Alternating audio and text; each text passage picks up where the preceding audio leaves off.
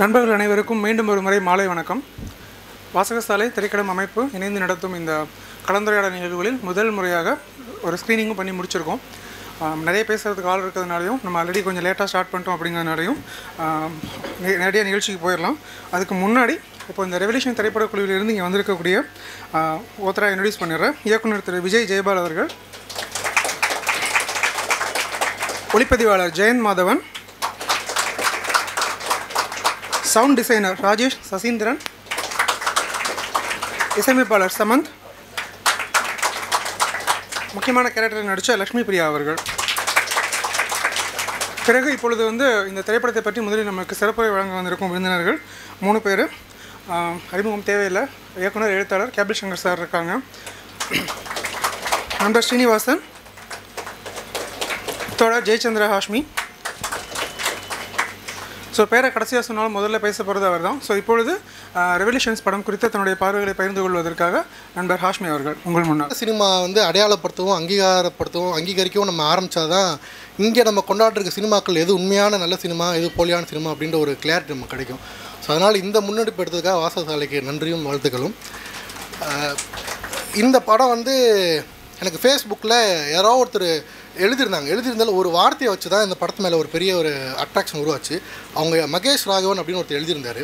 அவர் எழுதினதை படிச்சுட்டு நான் மேலே சொல்ல ஆரம்பிக்கிறேன். ஒரு வழியாக தமிழில் சினிமா எடுப்பது எப்படி என்று புரிந்து செய்யப்பட்ட ஒரு படம்.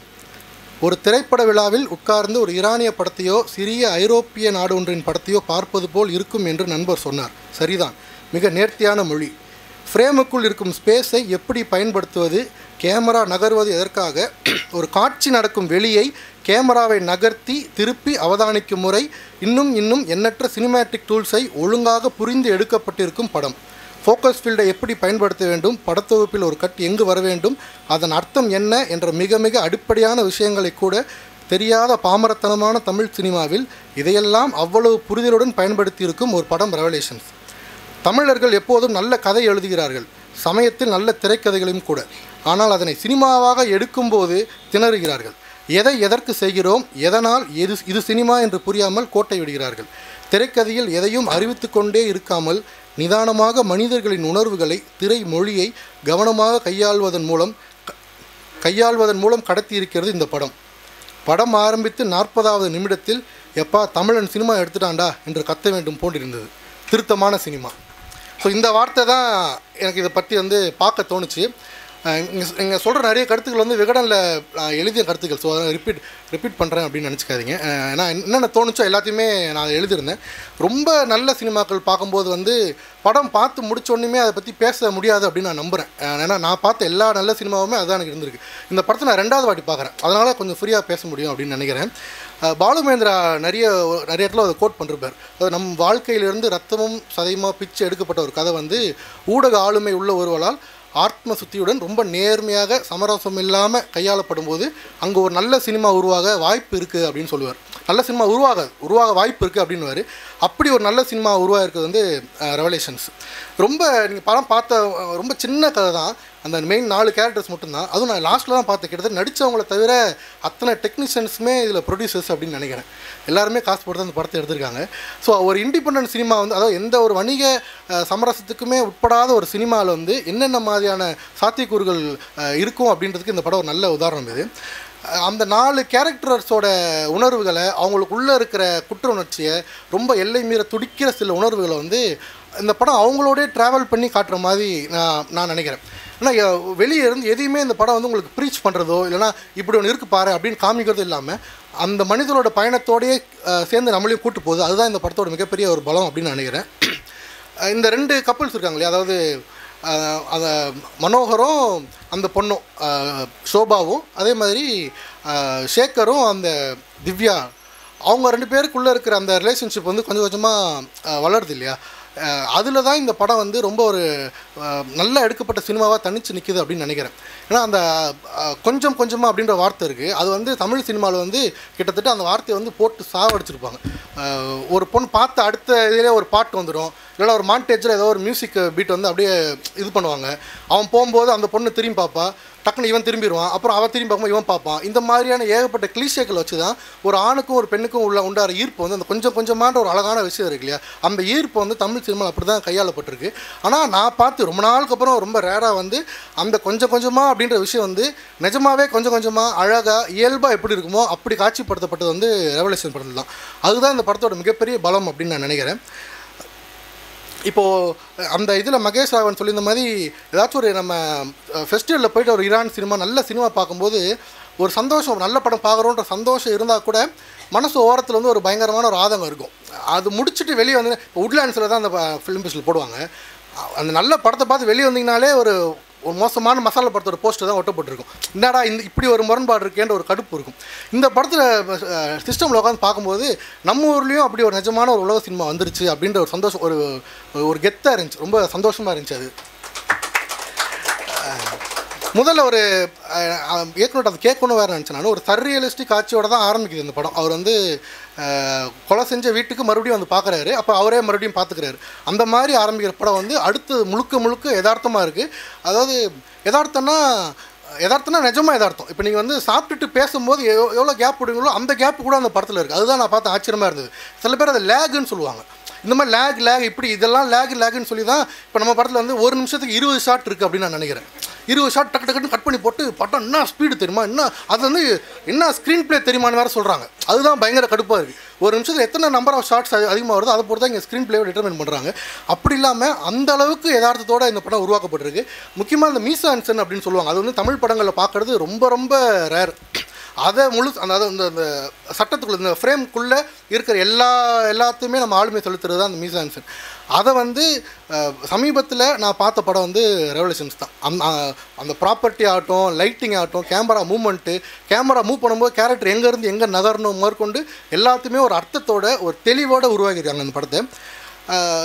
முக்கியமாக இந்த படத்தில் டெக்னாலஜி வந்து அதோட ஒரு மிகப்பெரிய வீச்சில் இந்த படத்தில் பயன்படுத்தப்பட்டிருக்கு அப்படின்னு நான் நினைக்கிறேன். ஏன்னா அது குறித்தும் நம்மகிட்ட வந்து ஒரு பயங்கரமான தப்பான ஒரு புரிதல் இருக்குது. ஒரு பயங்கரமான ஒரு கேமரா எடுத்துகிட்டு ஒரு சிஜி ஷார்ட்ஸ் எடுத்துகிட்டு அந்த மாதிரி விஷயங்கள் பண்ண மட்டும்தான் டெக்னிக்கலாக படம் வந்து பிரில்லியன்ட் அப்படின்னு சொல்லுவோம். அது கிடையாது. அது வந்து கதைக்கு உதவாத வரைக்கும் அது வந்து வெறுமனே ஒரு பொருள் தான், ஒரு தொழில்நுட்பம் மட்டும். அது கலையாக மாறவே மாறாது. ஆனால் இங்கே யூஸ் பண்ணிருக்கிற அந்த சவுண்டு முதற்கொண்டு கேமரா, லைட்டிங், அந்த ஸ்ட்ரக்சர்ஸ் வந்து இவங்க கேப்சர் பண்ணுற விதம், இது எல்லாமே அந்த தொழில்நுட்பத்தை ஒரு கலையாக மாற்றிருக்கு. ஸோ அந்த வகையில் ரெவல்யூஷன்ஸ் வந்து என்னை பொறுத்த வரைக்கும் ஒரு மிகப்பெரிய ஒரு கலை அனுபவமாக மாறிருக்கு. இப்போ இது எப்படி சொல்கிறதுன்னு தெரில. அந்த 2 செக்ஸ் நடக்கிற ஒரு மொமெண்ட் வரும். அந்த மொமெண்ட் வரும். நான் ஓப்பனாக சொல்கிறேன், நான் ஃபஸ்ட் டைம் படத்தை பார்க்கும்போது அந்த செக்ஸ் பாதியில் டக்குன்னு கட் ஆகும்போது ஒரு கடுப்பு வந்துச்சு. இது எல்லாருக்குமே கடுப்பு வரும். நான் ஒத்துக்கிறேன், எனக்கு ஒன்றும் பிரச்சனை இல்லை. என்னடா ஏன் இவ்வளோ தூரம் வந்துட்டு என்ன கடுப்பு ஏற்றுறாங்க அப்படின்ற மாதிரி ஒரு அந்த இது தோணுச்சு. ஆனால் இயக்குனரோட வெற்றி அப்படின்னு நான் பார்க்குறது என்னென்னா, அந்த ஒரு உணர்வு எல்லாருக்குமே இருக்கும். ஏன்னா ஆரம்பத்துலேருந்தே நம்ம வந்து ஒரு பாலியல் வறட்சி இருக்கிற ஒரு சொசைட்டி தான் இல்லையா. ஸோ அந்த ஒரு கடுப்பில் எல்லாமே இருப்போம். அதுக்கு அடுத்து வர காட்சிகளோட அடர்த்தியில் வந்து அதுக்கான காரணம் கொஞ்சம் கொஞ்சமாக நமக்கு புரிஞ்சு அந்த அதிர்ச்சியை நமக்குள்ளே அந்த கிரகிச்சு அப்படி அவன் பண்ணது சரிதான் அப்படின்ற மாதிரி நம்ம மைண்டுக்கு ஒரு தாட்டை கொண்டு வந்துடுவாங்க. அதுதான் ஒரு இயக்குனர் வந்து தன்னோட கலையை வந்து ரொம்ப கம்பீரமாக பயன்படுத்துகிற இடம் அப்படின்னு நினைக்கிறேன். அப்படிப்பட்ட ஒரு படமாகவும் ரெவல்யூஷன்ஸ் அமைஞ்சிருக்கு. இந்த படத்தை பார்க்க ஆரம்பிக்கும் போது நான் வந்து இந்த ரெவல்யூஷன்ஸ் அப்படின்ற ஒரு டைட்டில் ஏன் வச்சாங்க, கொஞ்சம் அந்நியமாக படுது, தமிழில் ஏதாச்சும் பேர் வச்சுருக்கலாமே அப்படின்னு தான் பார்த்தேன். ஆனால் இதில் படம் பார்த்து முடிச்சோன்னா இதை விட பொருத்தமான டைட்டில் எதுவுமே கிடைக்காதோ அப்படின்னு எனக்கு தோணுச்சு. ஏன்னா இந்த படம் ரிவீல் பண்ணுற விஷயங்கள் வந்து அவ்வளோ இருக்குது. அந்த ரெவல்யூஷன்ஸ் அப்படின்றதுக்கு சும்மா நம்ம கூகுளில் போய் சினானிம் அடித்து பார்த்தாலே இந்த படத்தோட சினாப்சிஸ் வந்துடும் அப்படின்னு நான் நினைக்கிறேன். நான் அவ்வளோ பெர்ஃபெக்ட் டைட்டில் இது. அதுவும் ரொம்ப முக்கியமான விஷயம்னா, எந்த ரகசியத்துமே இந்த படம் வந்து நம்ம மேலே திணிக்கிறதுக்கான எல்லா டூல்ஸுமே இந்த படத்தில் இருக்குது. அதாவது இப்போ அவங்க 2 பேர் பேசிகிட்டு இருப்பாங்க, ஷோபாவும் மனோவரும் பேசிட்டு இருக்கும்போது டக்குன்னு சேகர் வந்து நின்றுவார். அப்போ வந்து டங்கின்னு ஒரு மியூசிக் வரல, கேமரா அங்கே பாரு அப்படின்னு ஒன்று உங்களை கழுத்தை பிடிச்சி ஒரு அந்த படத்தை எல்லாமே கட் பண்ணி இங்கே பாரு ஒரு ரகசியம் சொல்கிறேன் பாரு, நல்லா பாரு நம்மளை எங்கேயுமே அவங்க வந்து திணிக்கலை. உங்கள் லைஃப்பில் நம்ம லைஃப்பில் இதை விட பெரிய ரகசியங்கள்லாம் நீங்கள் கடந்துருப்பீங்க. ரொம்ப பெரிய துரோகங்களை, ரொம்ப பெரிய ரகசியங்களை எல்லாமே வெறும் வார்த்தைகளாவோ வெறுமனே ஒரு ரியாக்ஷனாவோ ஒரு ஜஸ்ட் ஒரு மினிட்ல அப்படி கடந்து போயிருப்போம். அப்படி ரியல் லைஃப்பில் ஒரு ரகசியம் நமக்கு எப்படி ரிவீல் ஆகுமோ, எப்படி நமக்கு வெளிப்படுமோ, அதே மாதிரி தான் இந்த படத்தில் இருந்த அத்தனை ரகசியங்களுமே வெளிப்படுச்சு. உங்கள் மனசில் ஒரு அதிர்வு ஏற்படுத்தி அந்த மொமெண்ட் கடந்து போயிடும். அந்த மொமெண்ட்டை வந்து உங்களுக்கு பதிய வைக்கிறதுக்கு வந்து இயக்குனர் எந்தவித ஒரு சிரத்தையுமே எடுத்துக்கல. அதுதான் இந்த படத்தோட ஸ்பெஷாலிட்டி அப்படின்னு நான் நினைக்கிறேன்.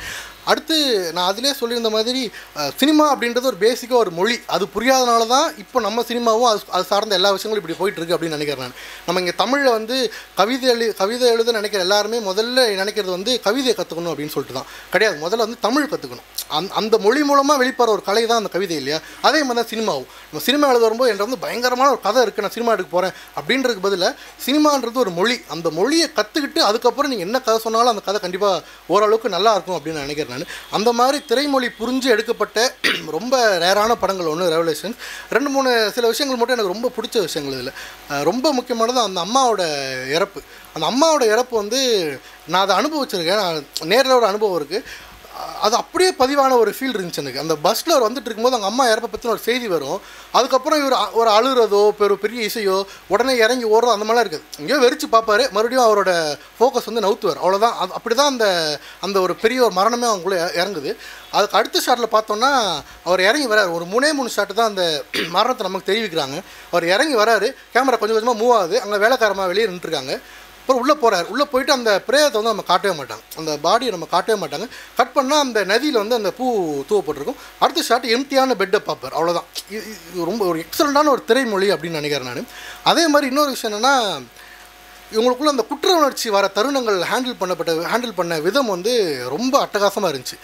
இவருக்கு அவர் ஒரு பெரிய ஒரு குழப்பத்தில் இருப்பார். அந்த சேத்தன் மனோகர் ஒரு பெரிய ஒரு ஷாட் இருக்கும். அந்த வந்து நடந்து போயிடுவார். அடுத்த ஷாட்டில் பார்த்தோன்னா அவர் உட்காந்து ஏதோ புக்கு இதை படிச்சுட்டு இருப்பார். ஃப்ரேம் எம்டியாக தான் இருக்கும். ஒரு செகண்டுக்கு அப்புறம் பார்த்தா அங்கே வேலைக்காரமாக ஃப்ரேமில் என்ட்ரி ஆவாங்க. அதெல்லாம் ரொம்ப ரொம்ப அலாதியான ஒரு திரைமொழியாக இருந்துச்சு. ரொம்ப ரொம்ப பிடிச்சிருந்துச்சி.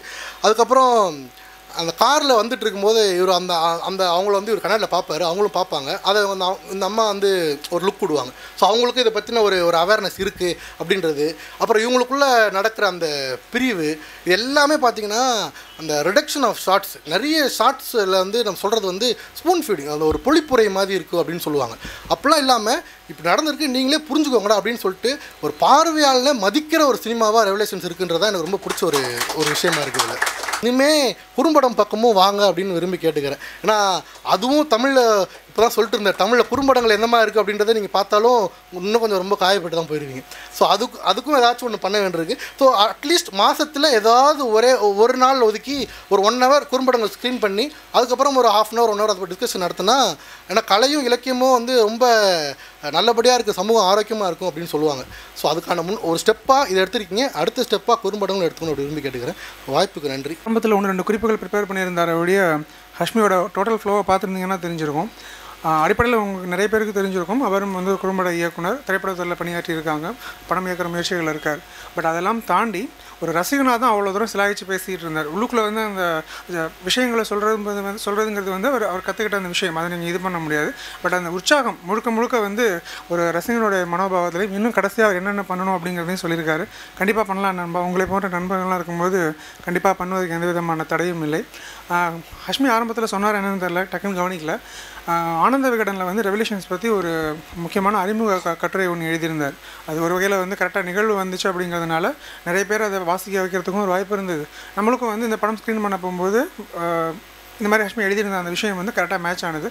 ஸோ அந்த வகையிலையும் வந்து அவர் தான் ரசித்த ரொம்ப பிடித்த ஒரு படத்திற்கான நியாயத்தை தனக்கு கிடைத்த ஒரு ஊடகம் மூலமாக பயன்படுத்தியிருக்காரு ஒரு நல்ல விஷயத்துக்கு. ஸோ இந்த உரைக்காகவும் ரொம்ப நன்றி ஹஷ்மி உங்களுக்கு.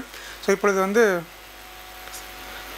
ஓகே, இரண்டாவதாகன்னு சொல்கிறத விட முதலாவதாக ரொம்ப முக்கியமான நபர் சீனி முதல்ல உள்ளே இருந்தாரா என்னன்னு தெரில. ஏன்னா கூட்டத்தில் நான் ஏற்கனவே சொல்லியிருந்தேன், இன்று இந்த நிகழ்வு நடப்பதற்கு ஆரம்ப புள்ளியாக இருந்த முக்கியமான நபர் அவரும் இன்னொரு நண்பர் நிலவுலகன் சுப்பையான்னு சொன்னேன். 2 பேரும் தான் ஒரு நாள் காலையில் ஃபோன் பண்ணி சொல்லி உடனே ஜெயபால் சார் அவங்க ஃபேஸ்புக்கில் நம்பர் வாங்கி தேடி பிடிச்சி உடனே காலைல சீனி பேசி முடிக்கிறார், நைட்டு ஃபேஸ்புக்கில் அனௌன்ஸ்மெண்ட் போட்டோம், படம் வந்து ஸ்க்ரீனிங் பண்ண போகிறோம் அப்படின்னு சொல்லிட்டு. ஸோ அந்த நன்றி வந்து உங்களுக்கு எப்பவுமே இருக்குது சீனி.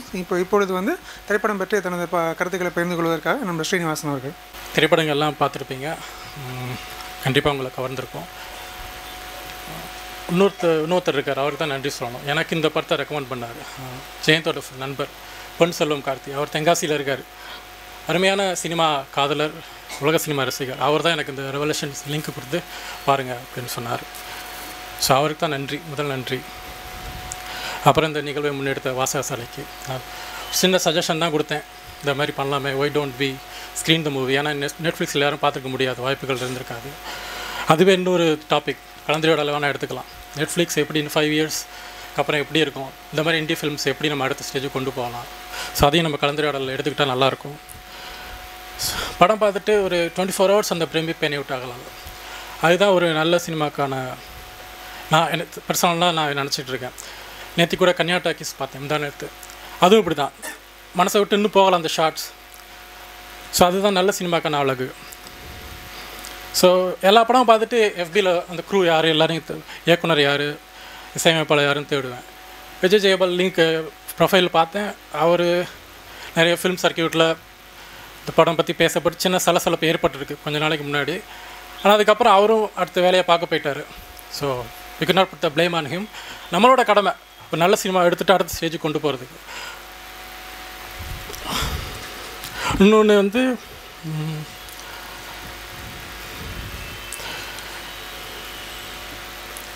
சேத்தன் இங்கே இல்லை. அவர் மர்மதேசத்தில் நான் பார்த்த பிரமித்த ஒரு மனிதர். ரொம்ப அற்புதமான நடிப்பு.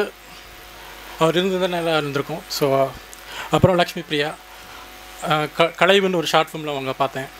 அவங்க கண்களே ஒரு பெரிய எக்ஸ்பிரசிவான ஒரு அம்சம் அந்த படத்தில்.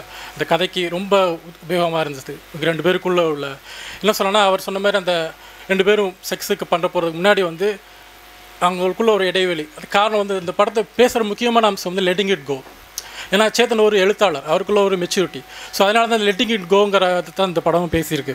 ஸோ இவங்க 2 பேருக்குள்ள அந்த இது என்ன சொல்ல, ஒரு பரிதவிப்பும் சரி, ஒரு ஈர்ப்பு, இது 2 பேருமே ரொம்ப நுட்பமாக கையாண்டதுனால தான் அந்த படம் வந்து ஓரளவுக்கு நம்மளால் கிரகிக்க முடிஞ்சது.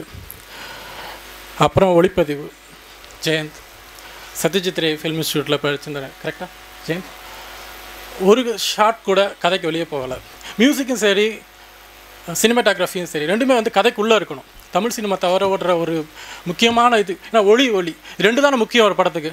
அதை வச்சு தானே ஒரு படமே பண்ணுறோம். இது 2த்துல தான் நம்ம எல்லா சினிமாக்களும் கோட்டை விடுது. இது 2யும் சிறப்பாக கையாண்டாலே போதும், நல்ல சினிமா நம்ம கண்டிப்பாக கிடச்சிரும்.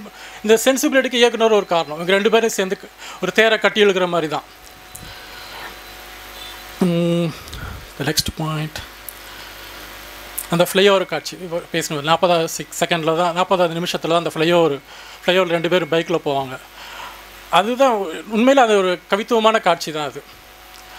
அது 40வது நிமிஷத்தில் வரும். ஒரு 1 மினிட் வரும். நான் இதுவரைக்கும் என்னோட பிளேலிஸ்ட்டில் எந்த தமிழ் படமும் வச்சதில்லை. இதுக்கு முன்னாடி ஒரே ஒரு தீம் தான் வச்சுருந்தேன். ரிதம் படத்தில் ஒரு அக்கார்டிங் தீம் வரும், ஏஆர் ரஹ்மான் பண்ணது. அதுக்கப்புறம் நான் வந்து ரசித்து கேட்ட அந்த ஒரு பீஸ் வந்து இந்த சோஃப்ரான சாக்ஸோஃபோன் பீஸ் தான். இந்த படத்தை அவ்வளோ இறுக்கமாக பிடிச்சது காரணம் வந்து ஒளிப்பதிவு இசை வந்து சைலன்ஸ். நான் அடிக்கடி பேசுகிற ஒரே விஷயம், போன தடவை ஃபாண்ட்ரி பற்றி பேசும்போது சைலன்ஸ் சொல்லியிருந்தேன். சைலன்ஸ் தான் ஒரு படத்தை என்ன சொல்ல, சைலன்ஸ் தான் மியூசிக் நான் சொல்ல வரேன். இது ஹிச்காக் ரெஃபரன்ஸ் எடுத்துக்கலாம். ஹிச்காக்கோட ஃபிலிம்ஸ் பேசுகிறது எல்லாமே சைலன்ஸ் எப்படி இருக்கும். ஒரு காட்சி வந்து சைக்கோ பார்த்தாலும் சரி, சைக்கோவில் வந்து 2 பேர் பேசிகிட்டு இருப்பாங்க, மெலோட்ராமேட்டிக்காக ஒரு மியூசிக் இருக்கும். It's building the tension. அதுக்கப்புறம் something is going to happen. அதுக்கு முன்னாடி அந்த டென்ஷன் எப்படி பில்ட் பண்ணுறது, சைலன்ஸ் எங்கே தேவை, இதெல்லாம் வந்து புரிஞ்சு எடுத்தாலே தமிழ் சினிமா இது நல்லா அடுத்த லெவலுக்கு போகும்னு நினைக்கிறேன்.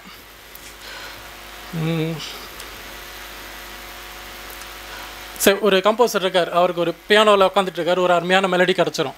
ஓகே, இதை எங்கடா தூக்கி போடலாம், எங்கே வந்து இதை இன்சர்ட் பண்ணலாம் அப்படின்னு தான் பார்க்குறாங்க நம்ம தமிழ் சினிமாவில். வாட் இஸ் ரிக்வயர்ட், அதுதான் முக்கியம். ஒரு படத்துக்கு இசையமைச்சா வாட் இஸ் ரிக்வயர்ட், இந்த சீனுக்கு தேவையா, இந்த சீனில் வந்து 2 பேர் வந்து சைலன்ஸ் தேவையா, எங்கே வந்து எம்ஃபசைஸ் பண்ணணும், மியூசிக் எதுக்கு தேவை. 2 கதாபாத்திரங்கள் பேசிகிட்டு இருக்கும்போது அவங்களுக்கு பேச்சு வரலை, ஒரு புரிதல் ஏற்படும் போது அங்கே வந்து ஒரு இடைவெளி தேவைப்படும். அங்கே தான் மியூசிக் வந்து வரணும். What is required, when words fail music speaks. அதுதான் வந்து நம்ம எடுத்துக்கணும். அவர் சொன்ன மாதிரி சந்தியாராகம், ஏன் சந்தியாராகம் இன்னைக்கு வரைக்கும் பேசிகிட்டு இருக்கோம். சந்தியாராகம் ஒரு 20 நிமிஷம் படம் ஆரம்பிச்சிருந்து பாலு மகேந்திரா வந்து பெரியவர், அவரோட மனைவி, ஆடு மாடு, ஒரு மக்கள், அவங்களோட அன்றாட வாழ்க்கை, இப்படியே போயிட்டுருக்கோம். ஒரு 20 நிமிஷத்தில் வருவார். அந்த அம்மா வந்து தொடுவார், அவர் பொத்துன்னு விழுவாங்க. ஸோ அவங்க மனைவி இறந்து விடுவார். அப்போ வந்து பாலுமந்திர கால்லேருந்து ஒரு ஷாட் வைப்பார், பக்கத்தில் விறகடுப்பு எரிஞ்சிட்ருக்கும். அங்கே போகும்போது புல்லாங்குழல் இசை வரும். ஸோ அதான் சென்சிபிள் ஃபில்ம் மேக்கிங். ஸோ அங்கேருந்து ஏன்னா அங்கே வந்து வேர்ட்ஸ் ஃபெயில், அங்கே பேச முடியாது. ஏன்னா அவருக்கு ஒரு துயரம் நடந்துருச்சு, அவர் கிராமத்தில் தனியாக இருக்கார். ஸோ இங்கே அவர் அடுத்த ஸ்டேஜ் இன்னும் போவார், கதை எப்படி ஆரம்பிக்க போகுது. ஸோ அந்த விறகடுப்புலேருந்து கேமரா போய் அடுத்த ஷாட்டில் ஒரு ட்ரெயின் போயிட்டுருக்கோம். ட்ரெயினில் வந்து ஸோ அந்த ஷாட்டில் பாலுமந்திர அவ்வளோ அற்புதமாக பண்ணியிருப்பார். இவர் நகரத்துக்கு போகிறாரு, இந்த ரிசீடிங் ட்ரீஸ், மரங்கள் செடிகள்லாம் இந்த கிராமம் வந்து பின்னாடி போயிடும். ஸோ ஒரு நகரத்தை நோக்கி போகிறாரு. ஸோ இதான் ஒரு சென்சிபிள் ஃபில்ம் மேக்கிங். அதனால தான் வீடை பற்றி, சந்தியாராக வீடு பற்றி இன்றைக்கி நம்ம பேசிகிட்டு இருக்கோம். அங்கே அவர் காமிச்ச மாதிரி தான் இங்கேயும் நடந்திருக்கு.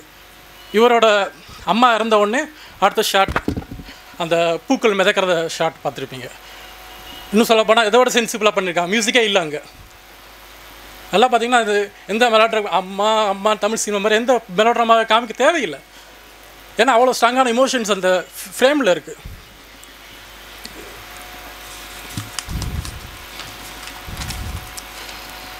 அப்புறம் காரில் போகிற சீன் பார்த்துருப்பீங்க. அதில் வந்து எனக்கு பிடிச்சது இசை. ஒரு சின்ன பீஸ், பியானோ பீஸ் எனக்கு போயிட்டே இருக்கும். இவங்க ரெண்டு பேரும் பார்வை பரிமாற்றங்கள் நடந்துகிட்ருக்கோம். அவங்க அம்மாவுக்கு அதை பார்த்து கண்டுபிடிச்சவொடனே இப்படி பார்ப்பாங்க த மியூசிக் ட்ராப்ஸ். அந்த இடத்துல ஒரு சைலன்ஸ் வரும். ஸோ எந்த இடத்துல ஒரு கேமரா நிப்பாட்டணுங்கிறதுக்கோ அந்த இடத்துல இசையும் நிப்பாட்டணும். ஸோ அதுவும் ஒரு சென்சிபிள் ஃபில்ம் மேக்கிங். அது இந்த படத்தில் பார்த்தேன். 2-3 நல்லா தான் அந்த ஒரு கிளாரினட் பீஸாக இருக்கட்டும், நல்லா எல்லாமே இப்போ பேசிகிட்டு இருந்தது எல்லாமே லைவ் இன்ஸ்ட்ருமெண்ட்ஸ் பண்ணாங்க. இன்னொரு விஷயம் நான் பேச வரும்போது சிங்க் சவுண்ட். என்டையர் படம் வந்து அவங்க வந்து லொக்கேஷன் சவுண்ட் யூஸ் பண்ணியிருக்காங்க. இது கண்டிப்பாக நம்ம எல்லோரும் தெரிஞ்சுக்கணும். ஏன்னா அடுத்த வருஷம் ஃபில்ம் மேக்கிங் நம்ம கொண்டு போகணும். லொக்கேஷன் சவுண்டு தான் ஹாலிவுட்டில் நிறைய ஆதி காலத்துலேருந்து பண்ணிகிட்ருக்காங்க. டாக்குமெண்ட்ரிலேருந்து ஷார்ட் ஃபிலிம் எல்லாமே லொக்கேஷன் சவுண்டு தான். இங்கே வந்து பாலிவுட்டில் ஓரளவுக்கு பண்ணுறாங்க. ஆனால் இங்கே சென்னையில் ஒரு காரணம் என்ன, ஆக்டர் லேட்டாக போகிறாரு ஷூட்டிங்க்கு. காலைல 10 மணிக்கு ஷூட்டிங்னா அவர் 2 மணிக்கு போகிறாரு. ஸோ நல்ல ப்ரிப்பரேஷன் இருக்கணும். ஒரு நல்ல க்ரூ எல்லோரும் ஒரு சென்சிபிலிட்டியோட ப்ரிப்பரேஷனோட இருந்தால் தான் லொக்கேஷன் சவுண்டு சாத்தியமாகும். லொக்கேஷன் சவுண்டு ஏன் முக்கியம்னா, இப்போ நீங்கள் பார்த்துருப்பீங்க படம் எவ்வளோ அடர்த்தியாக இருந்தது. காரணம் எல்லாம் location sound. 100% sink sound, 99% sink சவுண்டுன்னு அவர் சொன்னார். ஸோ அது எனக்கு தெரிஞ்சு முதல் படம் தமிழ் படம் தான். அந்த வகையில் இதை நம்ம பெருமைப்பட்டுக்கணும். செகண்ட் இன்னொரு இது கொல்கத்தா, அங்கே உள்ள ராக் மியூசிக் சீன். இப்போ சென்னையில் வந்து ராக் மியூசிக் சீன் வந்து எதுவுமே இல்லை. கொல்கத்தாவில் வந்து அவ்வளோ மியூசிக், ப்ளூஸாக இருக்கட்டும், ஜாஸாக இருக்கட்டும், நல்ல ஒரு மியூசிக் கல்ச்சர் அங்கே இருக்குது. லிட்ரேச்சர், ஆர்ட் மாதிரி மியூசிக் வந்து அவ்வளோ பேண்ட்ஸ் இருக்குது அங்கே. ஸோ இவர் வந்து ஸ்கிரிப்ட் எழுதும்போது கணவன் வேலைக்கு போயிட்டு வருகிறான், மனைவி வீட்டில் வெயிட் பண்ணிகிட்ருக்கா. இப்படி எழுதும்போது அவனுக்கு ஒரு உத்தியோகத்தை கொடுக்கணும். அவன் எந்த ஆஃபீஸ்லாம் போகலாம். அவன் ஒரு பத்திரிக்கை ஆஃபீஸில் வேலை செய்கிற மாதிரியும், அவனுக்கு ஒரு ராக் சீனை பற்றி ஒரு கவர் ஸ்டோரி எழுதுகிற அசைன்மெண்ட் வச்சு அங்கே உள்ள சூழ்நிலைகள் ஈஸியாக இருக்கும். ஒரு கனெக்ட் பண்ணிக்கலாம். ஓகே, கொல்கட்டாவில் மியூசிக் சீன் இருக்குது, ஒரு பிரதேசத்தோட ஒரு நேட்டிவிட்டி அழகாக காமிச்சது. அது ரொம்ப முக்கியம். அந்த பேக் ஸ்டோரி கூட அவர் வந்து அவ்வளோ மெனக்கெட்டு பண்ணியிருக்காரு. ஏதோ ஒரு ஆஃபீஸ் வரான் அப்படின்னு பண்ணல. அந்த பேக் ஸ்டோரி கூட அவ்வளோ அழகாக ராக் மியூசிக் சீனோட கனெக்ட் பண்ணி இந்த கொல்கட்டாவோட நேட்டிவிட்டியை நமக்கு கொடுத்துருக்காரு.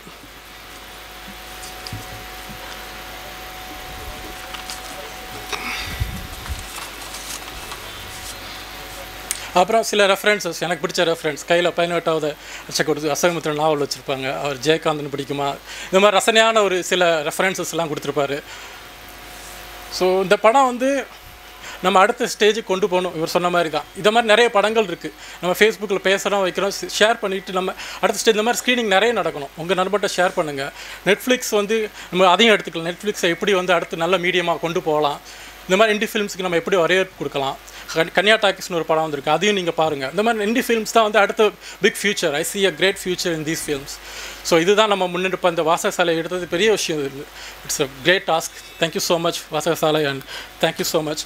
அண்ட் ஃபைனலி இந்த படத்தை பேசின எல்லா விஷயங்கள் வந்து குற்ற உணர்ச்சி, மனிதனின் பலவீனங்கள், சஞ்சலங்கள், இயலாமை எல்லாத்தையும் பேசிட்டு கடைசியில் வந்து அவங்க முடியும் அவங்க எடுக்கட்டும் அப்படின்னு இவர் சொன்ன மாதிரி அந்த ஒரு ஃபெமினிஸ்டிக் அவ்வளோ ஈஸியாக சொல்லிட்டு போகிறாங்க. அந்த அவங்க முடியும் அவங்க எடுக்கட்டுமே, நீங்கள் எது கவலைப்படுங்க, ஷோபா முடியும் ஷோவாக எடுத்துகிட்டு இருக்கோம். ஸோ இந்த மாதிரி ஒரு புரிதலோட நம்மக்கிட்ட வந்து முடிவை கொடுக்குறது வந்து ரொம்ப சென்சிபிள் ஃபில்ம் மேக்கிங். நமக்கு எல்லாமே ஸ்பூன் ஃபீடிங் பண்ணிகிட்டு இருக்காங்க. நம்மக்கிட்ட வந்து ஒரு ஓப்பன் என்னடா கொடுக்கும்போது தான் வந்து இந்த படம் வந்து விஸ்தரிச்சு போகும். நம்ம நாளைக்கு வீட்டில் பார்க்கும்போது சரி, பேசும்போது okay what good have done, இந்த இடத்துல இவங்க பண்ணியிருக்கலாமே, இந்த கதாபாத்திரம் இப்படி போயிருக்கலாமே, நம்ம வந்து நமக்குள்ள ஒரு உரையாடல் ஆரம்பிச்சு வைக்கிறது. அதுதான் ஒரு சிறந்த படத்துக்கான உதாரணம். முடிச்சுக்கிறேன். தேங்க்யூ. ஸ்ரீனி பேசும்போது நீங்கள் கண்டுபிடிச்சிருப்பீங்க, தனியாக சொல்லணுங்கிற அவசியம் இல்லை. ஸ்ரீனிவாசன் வந்து எங்களுக்கு அறிமுகமானது விஷால் ராஜாங்கிற ஒரு நண்பர் மூலமாக. வாசகசாலை இணையதளத்துக்கு மியூசிக் பற்றி ஒரு கட்டுரை போடுங்க, அது நான் வந்து ஒரு நண்பர் ஒருத்தர் இருக்கார், ரொம்ப பிரமாதமாக இதை பற்றி நிறைய எழுதுவார், நான் பேசி வாங்கி தரேன் அப்படின்னாரு. அதுக்கப்புறம் தான் ஸ்ரீனிவாசன் கட்டுரை வாங்கினதுக்கப்புறம் அவருக்கு ஃப்ரெண்ட் ரிக்வஸ்ட் கொடுத்து ஜாயின் பண்ணதுக்கப்புறம் அத்தனை விஷயங்கள் எழுதிட்டு இருப்பார் மியூசிக் பற்றி. இப்போ இந்த அவர் வந்து நெட்ஃப்ளிக்ஸ் பற்றி சொன்னதாக இருக்கட்டும், அந்த இண்டி ஃபிலிம்ஸோட ஃபியூச்சர் பற்றி இல்லை பண்ண வேண்டிய விஷயங்கள் சொன்னால் கூட ஒரு 75% அவரோட பேச்சு ஆக்கிரமிச்சிருந்தது வந்து இசை பற்றி நிறைய விஷயங்கள் சொல்லியிருந்திருப்பார். ஸோ வந்து லாஸ்ட் டைம் ஃபேண்ட்ரிஸ் ஆயிரத்துக்கு கூட்டம் நடத்தும் போதும் அந்த படங்களுடைய இசை பற்றி பேசுவதற்காக மட்டுமே தான் ஸ்ரீனியை கூப்பிட்டுருந்தோம். ஸோ ரொம்ப நன்றி ஸ்ரீனி, உங்களுக்கு படக்குழுவுக்கு வந்து உங்களுடைய இது ஹஷ்மியோட வார்த்தையெல்லாம் நிறைய சந்தோஷத்தையும் உற்சாகத்தையும் தொடர்ந்து இதை விட இயங்க வேண்டிய உற்சாகத்தையும் அவங்களுக்கு கொடுத்துருக்குன்னு நம்பலாம். ஸோ இந்த சிறப்புரைகளில் மூன்றாவதாக கேபிள் சங்கர் சார் அவங்க ஹஷ்மி ஆல்ரெடி எழுதிட்டாரு, சார்வது வந்து வர வீக்கில் வருதுன்னு நினைக்கிறேன், குமுதம் இஷ்யூவில் வரப்போகுது. ஸோ நான் சொல்ல வந்த விஷயம் அதான் என்னென்னா, ஒரு நல்ல படம் வந்து அவங்க எடுக்கும்போது என்னென்ன மாதிரி விஷயங்களை போய் சேரணும், இதுதான் நம்ம டார்கெட், இதில் இந்த மாதிரி அவார்ட்லாம் வாங்கணும் அப்படின்னு எடுக்கலைன்னா கூட அதுக்கான சரியான இடத்த அடைஞ்சே தீரும்னு சொல்லுவாங்க. நீங்கள் நேர்மையாக இருக்கீங்க உங்களுடைய படைப்புகளுக்கு அப்படின்னா இட் வில் ரீச் பிளேசஸ் அப்படிங்கிற மாதிரி கண்டிப்பாக அது வந்து இடத்த அடைந்து சேரும். இன்னும் ஹஷ்மி சொன்ன மாதிரி அவங்களுடைய சுச்சுவேஷன் நம்மளுக்கு தெரியாது, தேட்டருக்கு ரிலீஸ் பண்ணுவதற்கான ஒரு வாய்ப்பு எப்படியாவது கூடி வந்தால் இன்னும் பரவலான ஒரு பார்வையாளர்கள் இங்கே ஒரு 70-80 பேர்னு இல்லாமல் ஆயிரக்கணக்கான பேரை சென்றடைய வேண்டிய முக்கியமான முயற்சி. ரெண்டு பேரும் சொல்லும்போது சந்தோஷமாக இருக்குது. வீடு சந்தியாராகத்துக்கு அப்புறம் இந்த படத்தை வந்து சொல்ல வேண்டிய இடத்துல இருக்குது அப்படின்னு சொல்லிட்டு அதை வந்து இன்னும் நிறைய பேர் அந்த அவங்க மனசில் அந்த மாதிரி பதிஞ்சதுன்னா ரொம்ப சந்தோஷமாக இருக்கும். இதுதான் வாசகசாலை திரைக்களம் அமைப்பு எங்கள் நண்பர்களோட வேண்டுகோளும் ஆசையும். ஸோ இப்பொழுது மூணாவதாக உங்கள் முன்னால் கேபிள் சங்கர் அவர்கள். வழக்கமாக இந்த மாதிரி நிறைய படங்களை வந்து தேடி கண்டுபிடிச்சி, தம்பி இந்த படம் நல்லாயிருக்கு, இந்த சீரீஸ் நல்லாயிருக்குன்னு சொல்லிட்டு ஹஷ்மிக்கு அனுப்பிச்சிட்டு இருப்பேன். எனக்கு முன்னாடியே பார்த்துட்டு எழுதிட்டாப்புல இந்த வாட்டி. எனக்கு ரொம்ப சந்தோஷமாக இருக்குது. ஏன்னா நான் நான் ஒரு 1.5 மாதத்துக்கு முன்னாடி பார்த்தேன் அந்த படத்தை நெட்ஃப்ளிக்ஸில். எனக்கு யாரும் ரெஃபர் பண்ணல. நான் யூஸ்வலாக ரேண்டமாக தேடிட்டே இருப்பேன். அதாவது இண்டிபெண்டன்ட் ஃபிலிம்ஸ் நிறையா நான் தேடி பார்க்குறது, இந்த மாதிரி நிறைய சீரீஸ் இந்த மாதிரி விஷயங்கள் நிறைய பார்த்துட்டு எழுதிட்டுருக்கேன் தொடர்ந்து நான் குமுதத்தில். ஸோ படம் பார்க்குறது எனக்கு பிடிச்ச விஷயம். நெட்ஃப்ளிக்ஸில் நான் தேடி போகும்போது இந்த மாதிரி இந்த படத்துடைய லைன் பார்த்தோன்னே ஒரு இன்ட்ரெஸ்டிங்காக இருந்துச்சு. ஹியூமன் எமோஷன் பேஸ்டாக இருந்ததுனால சரி ஓகே நான் பார்க்கலாம்னு சொல்லிட்டு பார்த்துட்டேன். இதை பற்றி எழுதணும்னு நினச்சி ஒரு குறிப்பு எடுத்து வச்சுட்டு நான் பட் அது தள்ளி போயிட்டு இருந்துச்சு ஒவ்வொரு அடியும். திடீர்னு காலையில் எழுந்து இதை பற்றி ஒரு அரை பக்கத்து கட்டுரை எழுதிட்டு மெயில் சென்ட் பண்ணிவிட்டு புக்கை திறக்கிறேன், ஹஷ்மி எழுதியிருக்காப்புல அந்த படத்தை பற்றி. சரி ரொம்ப சந்தோஷமாக இருந்துச்சு. சரி நம்ம முன்னாடி இன்னொரு பிரபல பத்திரிகையில் நான் குமுதத்தில் எழுதுறேன்னா ஒரு விகடனில் எழுதியிருக்காரு. ஒரு 2 பிரபல பத்திரிகையில் வந்து ஒரு நல்ல படத்தை பற்றி பேசணும்னு நினச்ச படத்தை பற்றி வந்திருக்கிறது ரொம்ப சந்தோஷமாக இருந்துச்சு. இன்ஃபேக்ட் எனக்கு வந்து சேத்தன் எனக்கு ரொம்ப நண்பர். நான் அந்த படம் பார்த்ததுலேருந்து அவர்கிட்ட வந்து பேசணும்னு நினச்சிட்டு இருந்தேன். கிட்டத்தட்ட நான் வந்து ரொம்ப நாளாக அவரை ஏதாவது ஐடியாவில் காரில் போகும்போது பேசலாம், அப்படியே ஃப்ரீயாக இருக்கும்போது பேசலாம்னு நினச்சிட்டே இருப்பேன். ஏன் பேசணுன்றது மறந்து போச்சு, எனக்கு சீரியஸாக மறந்து போச்சு. எதுக்கோ சேத்தனுக்கு பேசணும்னு நினச்சோன்னு அன்றைக்கி ஹஷ்மியோட கட்டுரை படித்ததுக்கப்புறம் தான் அடடா இந்த படத்துக்காக தான் நம்ம பேசணும்னு நினச்சோம் அப்படின்னு ஃபோன் பண்ணி சேத்தனுக்கு பேசினேன். இத்தனைக்கும் சேத்தன் வந்து என்னுடைய நல்ல நண்பர். அவர் இல்லாதனால அவரை பாராட்டுறது எனக்கு ரொம்ப சந்தோஷம். உண்மையாகவே நான் உள்பட அவருடைய உண்மையான பொட்டன்ஷியலை தெரிஞ்சிக்காமல் இருக்கிற ஒரு இயக்குனராக தான் இருந்திருக்குன்னு தோணுது எனக்கு. ஏன்னா வெரி அழகான சப்டியூடு பர்ஃபார்மன்ஸ்னால் அவ்வளோ அழகான பர்ஃபார்மன்ஸ். இது சில விஷயங்கள் வந்து இப்போது இந்த படத்தை பற்றி எல்லோரும் படம் பார்த்துட்டு தான் நீங்கள் உட்காந்து பேசிகிட்டு இருக்கீங்க. அதனால் நம்ம மட்டும் ஆஃப் வேலை எல்லா விஷயத்தையும் பேசலாம். முன்னாடியே எதுக்கு பேசணும் உங்களுக்கும் புரியும். இப்போது ஹஷ்மி சொன்னாப்புல அவங்க 2 பேருக்குள்ளே செக்ஸ் நடக்கிறதுக்கு நிற்கும்போது எனக்கு கோவம் வந்துச்சுன்னு. மேபி ஹஷ்மி வயசுக்கு கோவம் வருது, என் வயசுக்கு கோவம் வரல. ஏன்னா எனக்கு இதனால் வரக்கூடிய ப்ராப்ளம் தெரியும், ஹஷ்மி வயசுக்கு தெரியாமல் இருக்கும். ஸோ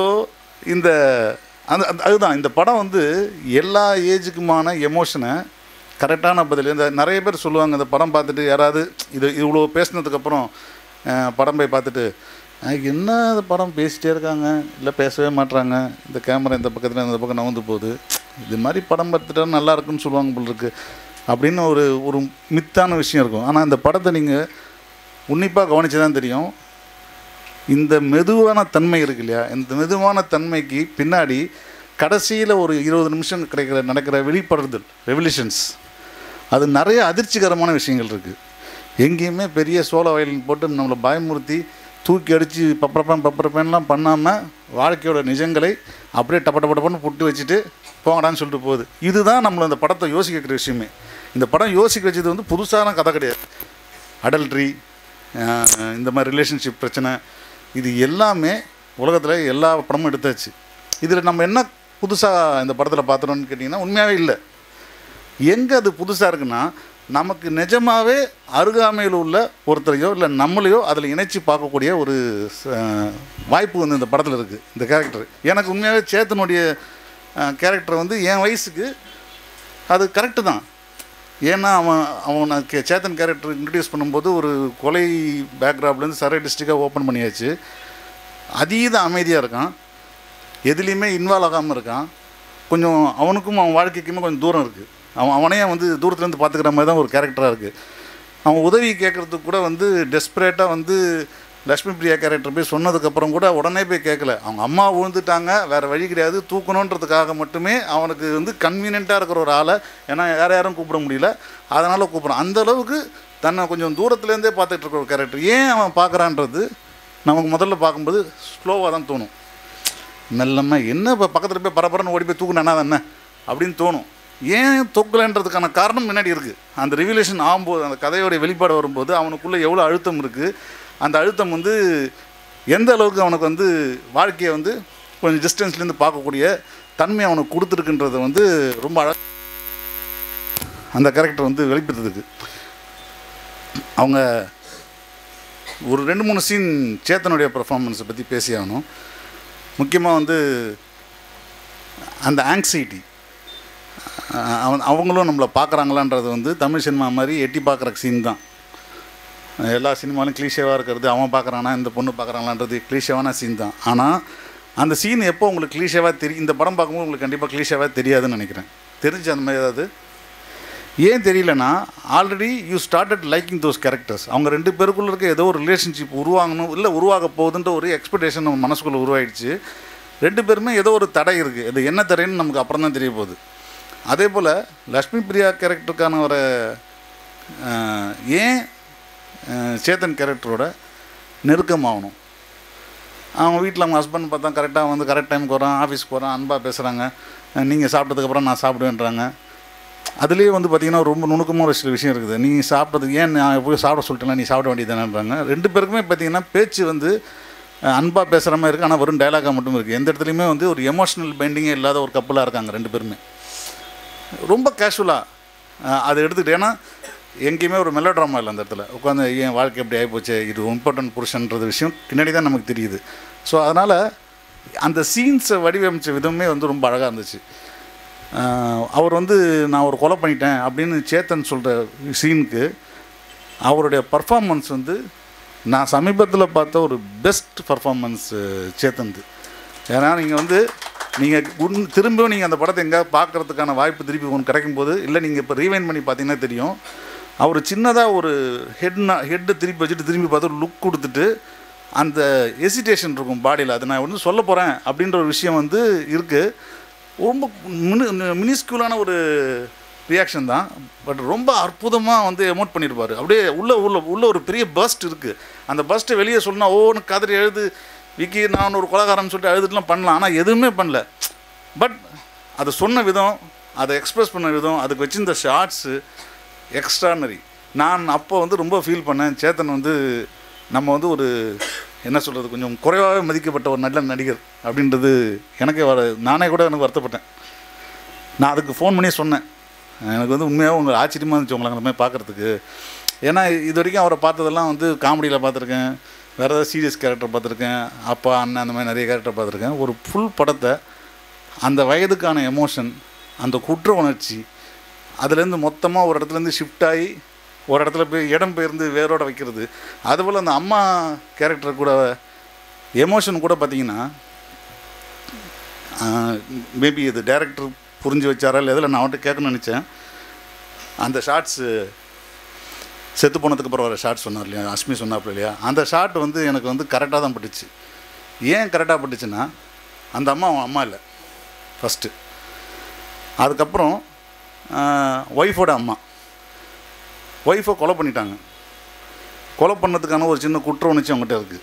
அந்த குற்ற உணர்ச்சியோட மீதம் தான் அவங்க அம்மாவை வச்சுக்கிறதாக இருக்கிற பட்சத்தில் இருந்தால் அவனுக்கு அங்கே அழுகையோ எமோஷனோ இருக்கக்கூடாது. என்னுடைய பர்செப்ஷன் அது இருக்கக்கூடாது. அந்த ஒரு குமுறவங்க இருக்காதுன்னு என்னோடய நம்பிக்கை. ஏன்னா ஒரு இறுக்கமான மனநிலையில் தான் அந்த சாவை அவன் வந்து அவங்க கொலை பண்ணியிருக்கான். அந்த கொலைக்கான காரணம் வந்து அவங்களுடைய பொண்ணு. அவங்கள வந்து இயலாமையில் இருக்காங்க. அந்த இயலாமையை வந்து அவன் வந்து சரி நம்ம தான் பார்த்துக்கணும் அப்படின்ற ஒரு கட்டாயமும் இருக்கும் இல்லையா அந்த மைண்டுக்குள்ளே. சில ஒரு குறுவையெல்லாம் ஒரு மனிதனோட ஒரு பழிவாங்கல் உணர்ச்சியாக கூட இருக்கலாம். அப்படி கூட நினைக்கலாம். ஒரு இன்னொரு பர்செப்ஷன் ஆஃப் லைஃப். உன் பொண்ணு இப்படி பண்ணா பற்றி அவனை நான் கடைசி நான் காப்பாற்றுறேன்ற ஒரு விஷயம் கூட இருக்கலாம். எனக்கு அது பல விஷயம் தோணுச்சு. ஒரு நல்ல சினிமா என்னை வந்து இந்த ஒரு ஒரு ஒரு ஒரு சின்ன சீனுக்குள்ளே இவருக்கு நெகிழ்வான ஒரு விஷயமாகப்பட்டது. எனக்கு இன்னொரு 3-4 விஷயம் வந்து அதுக்குள்ளே வந்து சொல்லக்கூடிய விஷயங்கள் வாய்ப்பு இருக்குது. ஒருவேளை அதெல்லாம் கூட சொல்லியிருக்காரோ அப்படின்னு அவர்கிட்ட கேட்கணும்னு நினச்சிட்டே இருந்தேன். அதே போல் அந்த ராக் பேண்டை பற்றி ஒரு விஷயம் வந்து வேறு படத்துடைய ஃபுட்டேஜுக்காகவோ இல்லை லென்த்துக்காகவோ பண்ண விஷயமா தெரியல. நிஜமாகவே வந்து அதுக்காக வந்து கொஞ்சம் கிரவுண்ட் ஒர்க் பண்ணியிருக்கீங்கன்னு தோணுது எனக்கு. ஏன்னா நிறைய பேரை போய் பார்க்குறீங்க. நிறைய மேபி நான் இன்னும் கொஞ்சம் இன்டர்நெட்லேயோ யாரோ அந்த டீம்லாம் பற்றி விசாரித்தா மேபி அவங்க நிஜமான டீமாக கூட இருக்கலாம்னு நினைக்கிறேன். அதில் ஒரு டைலாக் ஒன்று சொன்னாங்க, அது மறந்து போச்சு எனக்கு. ஏன் மியூசிக் பற்றி பேசுனீங்கன்னா கடைசியில் வந்து கலைஞர்லாம் வந்து கஷ்டப்படுதானே சம்திங் லைக் தட். அந்த மாதிரி ஒரு டைலாக் வரும். ஈஸியாக சம்பாதிச்சிட்டு இல்லாமல் இது மாதிரி பண்ணி பாலிவுட் மியூசிக் பண்ணிடலாமன்னு கேட்கும்போது அது ஒரு வயசு டைலாக், ரொம்ப நல்ல டைலாக். அது நான் ரொம்ப நாள் ஆச்சு, நல்லா மறந்துச்சு அந்த டைலாக்கு.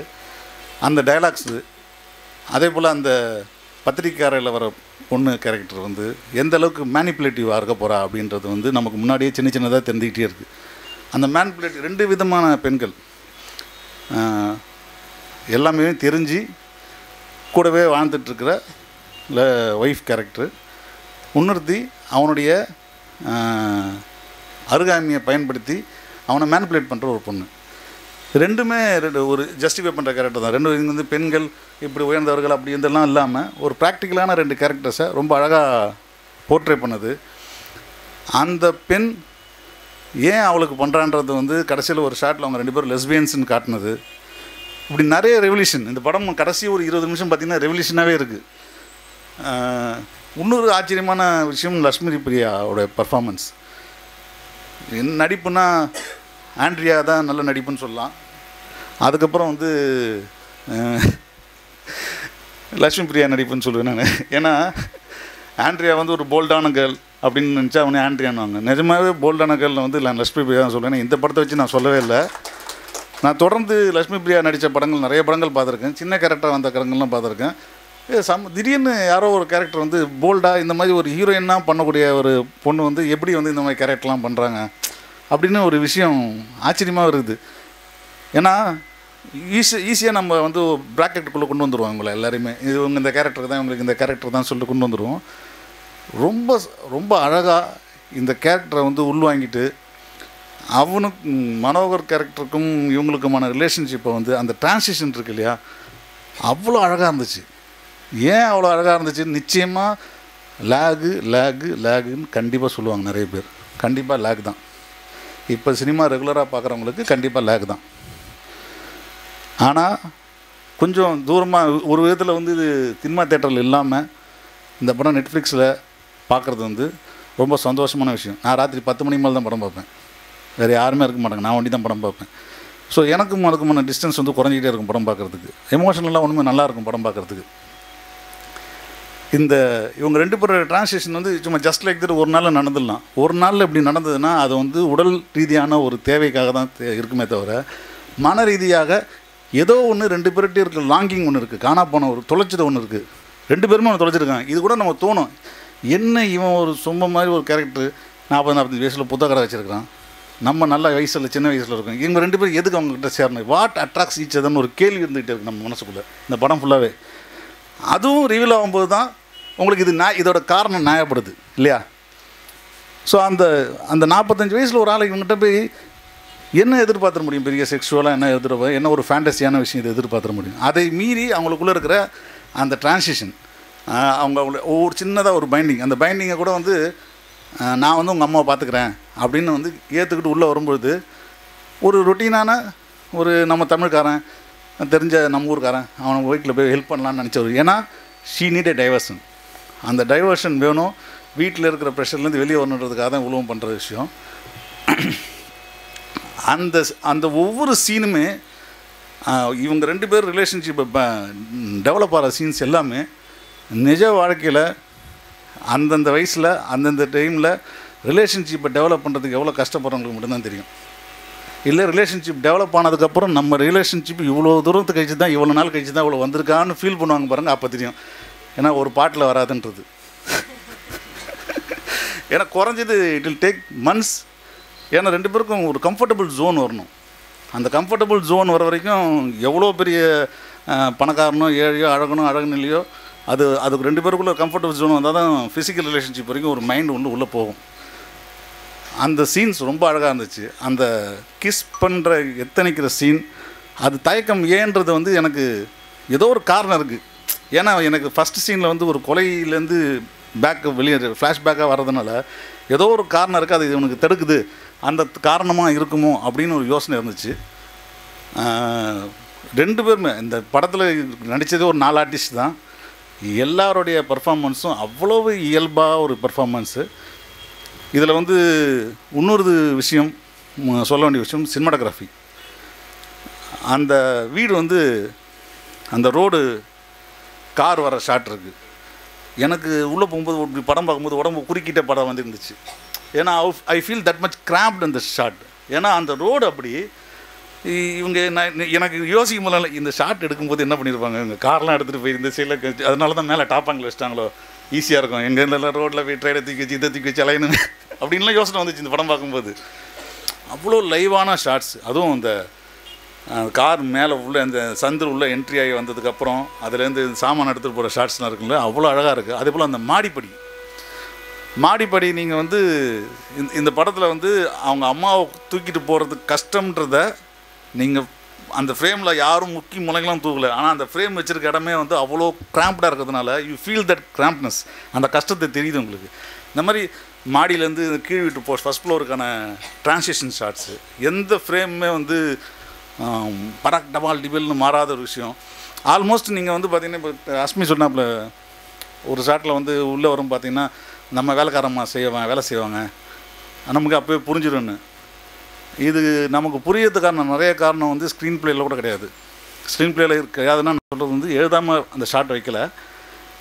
இந்த ஜாகிரஃபி நீங்கள் கரெக்டாக நீங்கள் வந்து மைண்ட் செட்டில் பண்ணிட்டீங்க. இந்த ரூமில் இந்த இடத்துல இவங்க இருக்காங்க, இந்த இடத்துல இவங்க இருக்காங்க, இந்த இடத்துல இவங்க இருக்காங்க, இந்த ரூமில் இருந்தால் இவன் இருப்பான் அப்படின்ற ஒரு மைண்ட் செட்டை நம்ம கொடுத்தோன்னே அந்த ஃப்ரேம் வந்தீங்கன்னா அந்த இடத்துல வேறு ஒருத்தர் இருக்கும்பொழுது ஆட்டோமேட்டிக்காக நமக்கு வந்து இந்த கதை இவர் என்ன சொல்ல வராரோ அந்த ஷாட் அதில் இருக்குது கேமராவில்.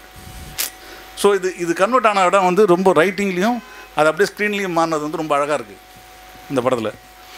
நிறைய ஷாட்ஸ், நிறைய கேண்டிட் ஷாட்ஸு, அந்த ரோட்ஸு, அந்த புத்தகக்கடை ரோடு, நிறைய ஷாட்ஸ் ரொம்ப அழகான ஷாட்ஸ் எல்லாமே. கிராம்ப் ரோட்ஸு, அப்புறம் அந்த ஒரு ட்ராவல். எனக்கு ஒரே விஷயம் மட்டும்தான் வந்து இந்த படத்தில் கொஞ்சம் கிளீஷேவாக இருந்துச்சுன்னு கூட சொல்லுவேன்.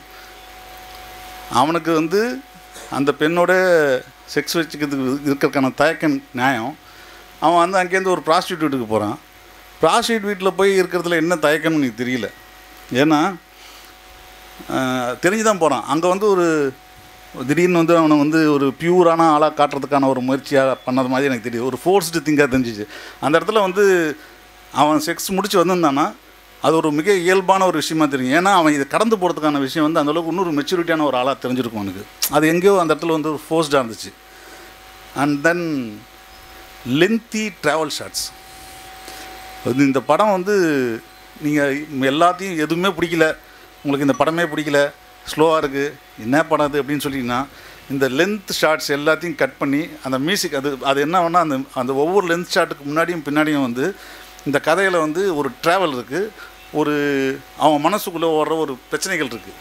இந்த பிரச்சனைகளுடைய வீரியம் தான் இந்த பின்னணி இசையில் வந்து ஸ்டார்ட் ஆகுது எல்லா சீனுமே. ஃபார்ச்சுனேட்லி அந்த பிரிட்ஜ் சீன் வந்து உங்களுக்கு அந்த லைட் வந்து அவங்களே வச்சுருந்தாங்கன்னா it's a very lucky thing. ஏன்னா அந்த மாதிரி கான்ட்ராஸ்டான லைட்டும் பில்டிங்கும் வந்து வாய்ப்பே இல்லை. நான் வந்து 2 வாட்டி அந்த ஷாட்டை வந்து ரிவைண்ட் பண்ணி பார்த்தேன். இவங்க ஏதாவது பண்ணியிருக்காங்களா, சிஜியில் பண்ணியிருக்காங்களா, எதாவது பண்ணியிருக்காங்க. ரொம்ப நேச்சுரலாக ஒரு ஷாட்டு டபுள் லைட்டில் அப்படி ஷிஃப்ட் ஆகி போகும்போது அந்த ட்ராவல் என்னென்னா இன்னொரு விஷயம், அந்த சீனில் வந்து அவங்க பேசிட்டு போவாங்க இல்லையா, ரொம்ப இயல்பான ஒரு டைலாக்ஸ். ரொம்ப ரசித்து பார்த்தேன். அந்த மியூசிக் வந்து எங்கே ஸ்டார்ட் ஆகுதுன்றதே தெரியாது உங்களுக்கு. அந்த ட்ராவலை நீங்கள் யோசிச்சு பாருங்கள்.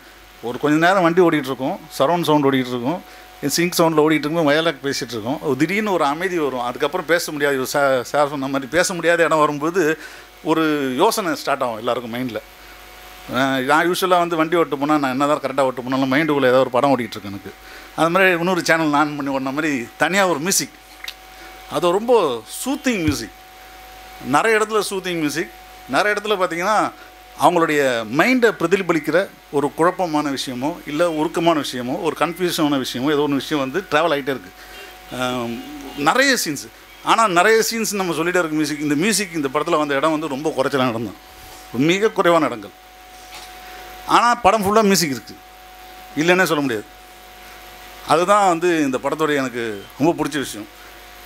நல்ல படம் கெட்ட படம் அப்படின்றதெல்லாம் கிடையாது, ஒவ்வொரு படமும் ஒரு அனுபவம். இந்த இந்த இந்த படம் வந்து பார்த்து உண்மையாக நான் வந்து நம்ம எழுதும்போது கூட சொன்னேன், இது வந்து இந்த படத்தை நீங்கள் எல்லோரும் பார்த்துட்டு ஆகா அவனு கொண்டாடாதீங்க, நடா படம்னு நினச்சிங்கன்னா நீங்கள் இந்த இந்த இந்த லிஸ்ட்லேயே வராதிங்க, நீங்கள் வெளியே போயிருங்கன்னு தான் போட்டு எழுதியிருக்கேன். எழுதி அமைச்சது தான். ஸ்லோவான படம், இந்த ஷார்ட்லாம் இருக்குது அந்த ஷார்ட்லாம் இருக்குது லேகாக இருக்குதுன்னு நினைக்கிற ஆளாக இருந்தால் உங்களுக்கு இந்த இந்த இந்த படம் கிடையாது, நீங்கள் போய் வேறு படம் பாருங்கன்னு தான் எழுதி அமைச்சிருக்கேன். ஏன்னா நிஜமாகவே இது வந்து ஒரு ரசனை சார்ந்த ஒரு படம். அப்புறம் இண்டிபெண்டன்ட் ஃபிலிம்ஸ் பற்றி பேசும்போது இதை தியேட்டருக்கு கொண்டு வரணும், இதை காசு பண்ணணும், உண்மையாகவே நல்ல விஷயந்தான். தியேட்டருக்கு கொண்டு வரணும், காசு பண்ணணும், இது ரொம்ப முக்கியமான விஷயம். ஏன்னா ஒரு படம் எடுக்கிறது வந்து நம்ம மட்டும் பார்க்கறதுக்காக இல்லை, மக்கள்லாம் பார்க்குறதுக்கு தான். இப்போ கூட வெளியில் பேசிகிட்டு இருக்கும்போது ஒரு நண்பர் சொன்னார், பரவாயில்ல இவ்வளோ கூட்டம் வந்திருக்கு படம் பார்க்குறதுக்குன்னாரு, இவங்களுக்கெல்லாம் காசு வாங்கிட்டு உள்ளே விட்ருக்கணுங்க, அப்போ தாங்க தப்பாக கரெக்டாக மட்டும் ஃப்ரீயாக காட்டக்கூடாது அப்படின்னு. ஏன்னா எனக்கே அந்த வருத்தம் இருக்குது. நான் நிறைய வாட்டி குறும்படங்கள் போடும்போது நான் சொல்லுவேன், நிறைய குறும்படங்களுக்கு விழா கூப்பிடுவாங்க படம் ஸ்க்ரீனிங் பண்ணும்போது. ஸ்க்ரீனிங் பண்ண உடனே என்ன பண்ணுவாங்கன்னா, ஏதாவது ஏவிஎம்மில் போயிட்டு மொத்தமே 15,000 படம் எடுத்துருப்போம், அங்கே வந்து 35,000 40,000 ஸ்க்ரீனிங் பண்ணுவாங்க.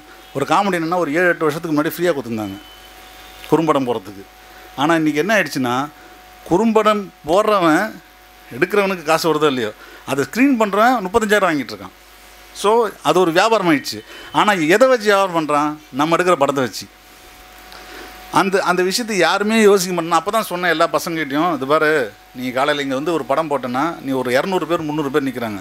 இந்த 200 பேர் 300 பேருமே யாருன்னா, அந்த படத்தில் மியூசிக் அடித்தவனோட ஃப்ரெண்டு, அந்த படத்தில் நடிக்கிறவனோட ஃப்ரெண்டு, இந்த படத்தில் நமக்கு எதாவது வாய்ப்பு கிடைக்கிற ஃப்ரெண்டு, இப்படி ஃப்ரெண்டாக தான் இருக்கிறாங்க எல்லாமே. இந்த 200 பேர் வந்து வெளியே படம் பார்த்து வந்தோம், ப்ரோ கலக்கிட்ட ப்ரோ அட்டகாசம், what of film man, I V doing this two எப்படின்னு அப்படியே டப்பு டிப்புன்னு போயிட்டு அப்புறம் எப்போ அடுத்த படம்னுவானுங்க. டேய் இதுக்கெலாம் நான் கடனே 1.5 லட்ச ரூபா முடியலடான்னு இருக்கும். இதுதான் நடக்குது. நான் அதான் சொன்னேன், யாருக்காவது ஒருத்தங்க போயிட்டு 5 ரூபா வாங்குங்க, யாருமே வந்து உங்கள் போட்ட காசு வாங்க வேணாம், ஒரு 5 ரூபா கொடுங்க. 5 ரூபா கொடுத்து ஒருத்தன் படம் பார்க்கறதுக்கு உள்ளே வந்துட்டான்னா அவனோட விமர்சனத்தை உண்மையாக சொல்லுவான். ஏன்னா 5 ரூபா நீ வாங்கினல, என்ன படம் எடுத்துருக்கு மயிரும் எடுத்துருக்கு இப்படியே சொல்லுவாங்க.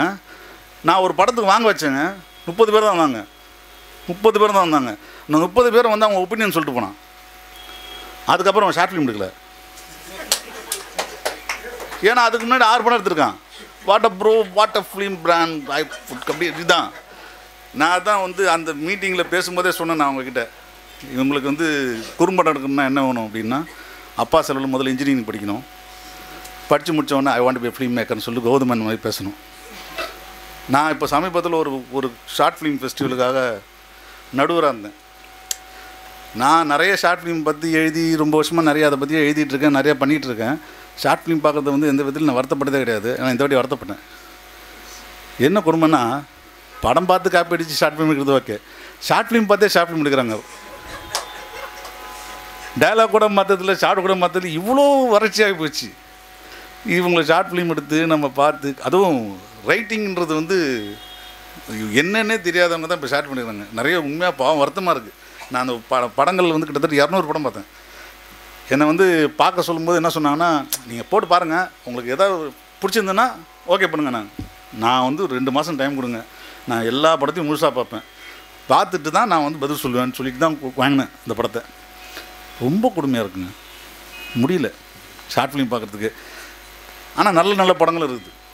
நான் உண்மையாகவே கடந்த ஒரு வருஷத்தில் ஒரு சில பேரை வந்து இவங்க நல்ல படம் எடுக்கிறாங்க, இவங்கக்கிட்ட நல்ல கண்டென்ட் இருக்குது, இவங்க வந்து அடுத்த லெவலுக்கு போவாங்கன்னு சொன்னாங்க. அத்தனை பேருமே அடுத்தடுத்த லெவலுக்கு கண்டிப்பாக போயிருக்காங்க.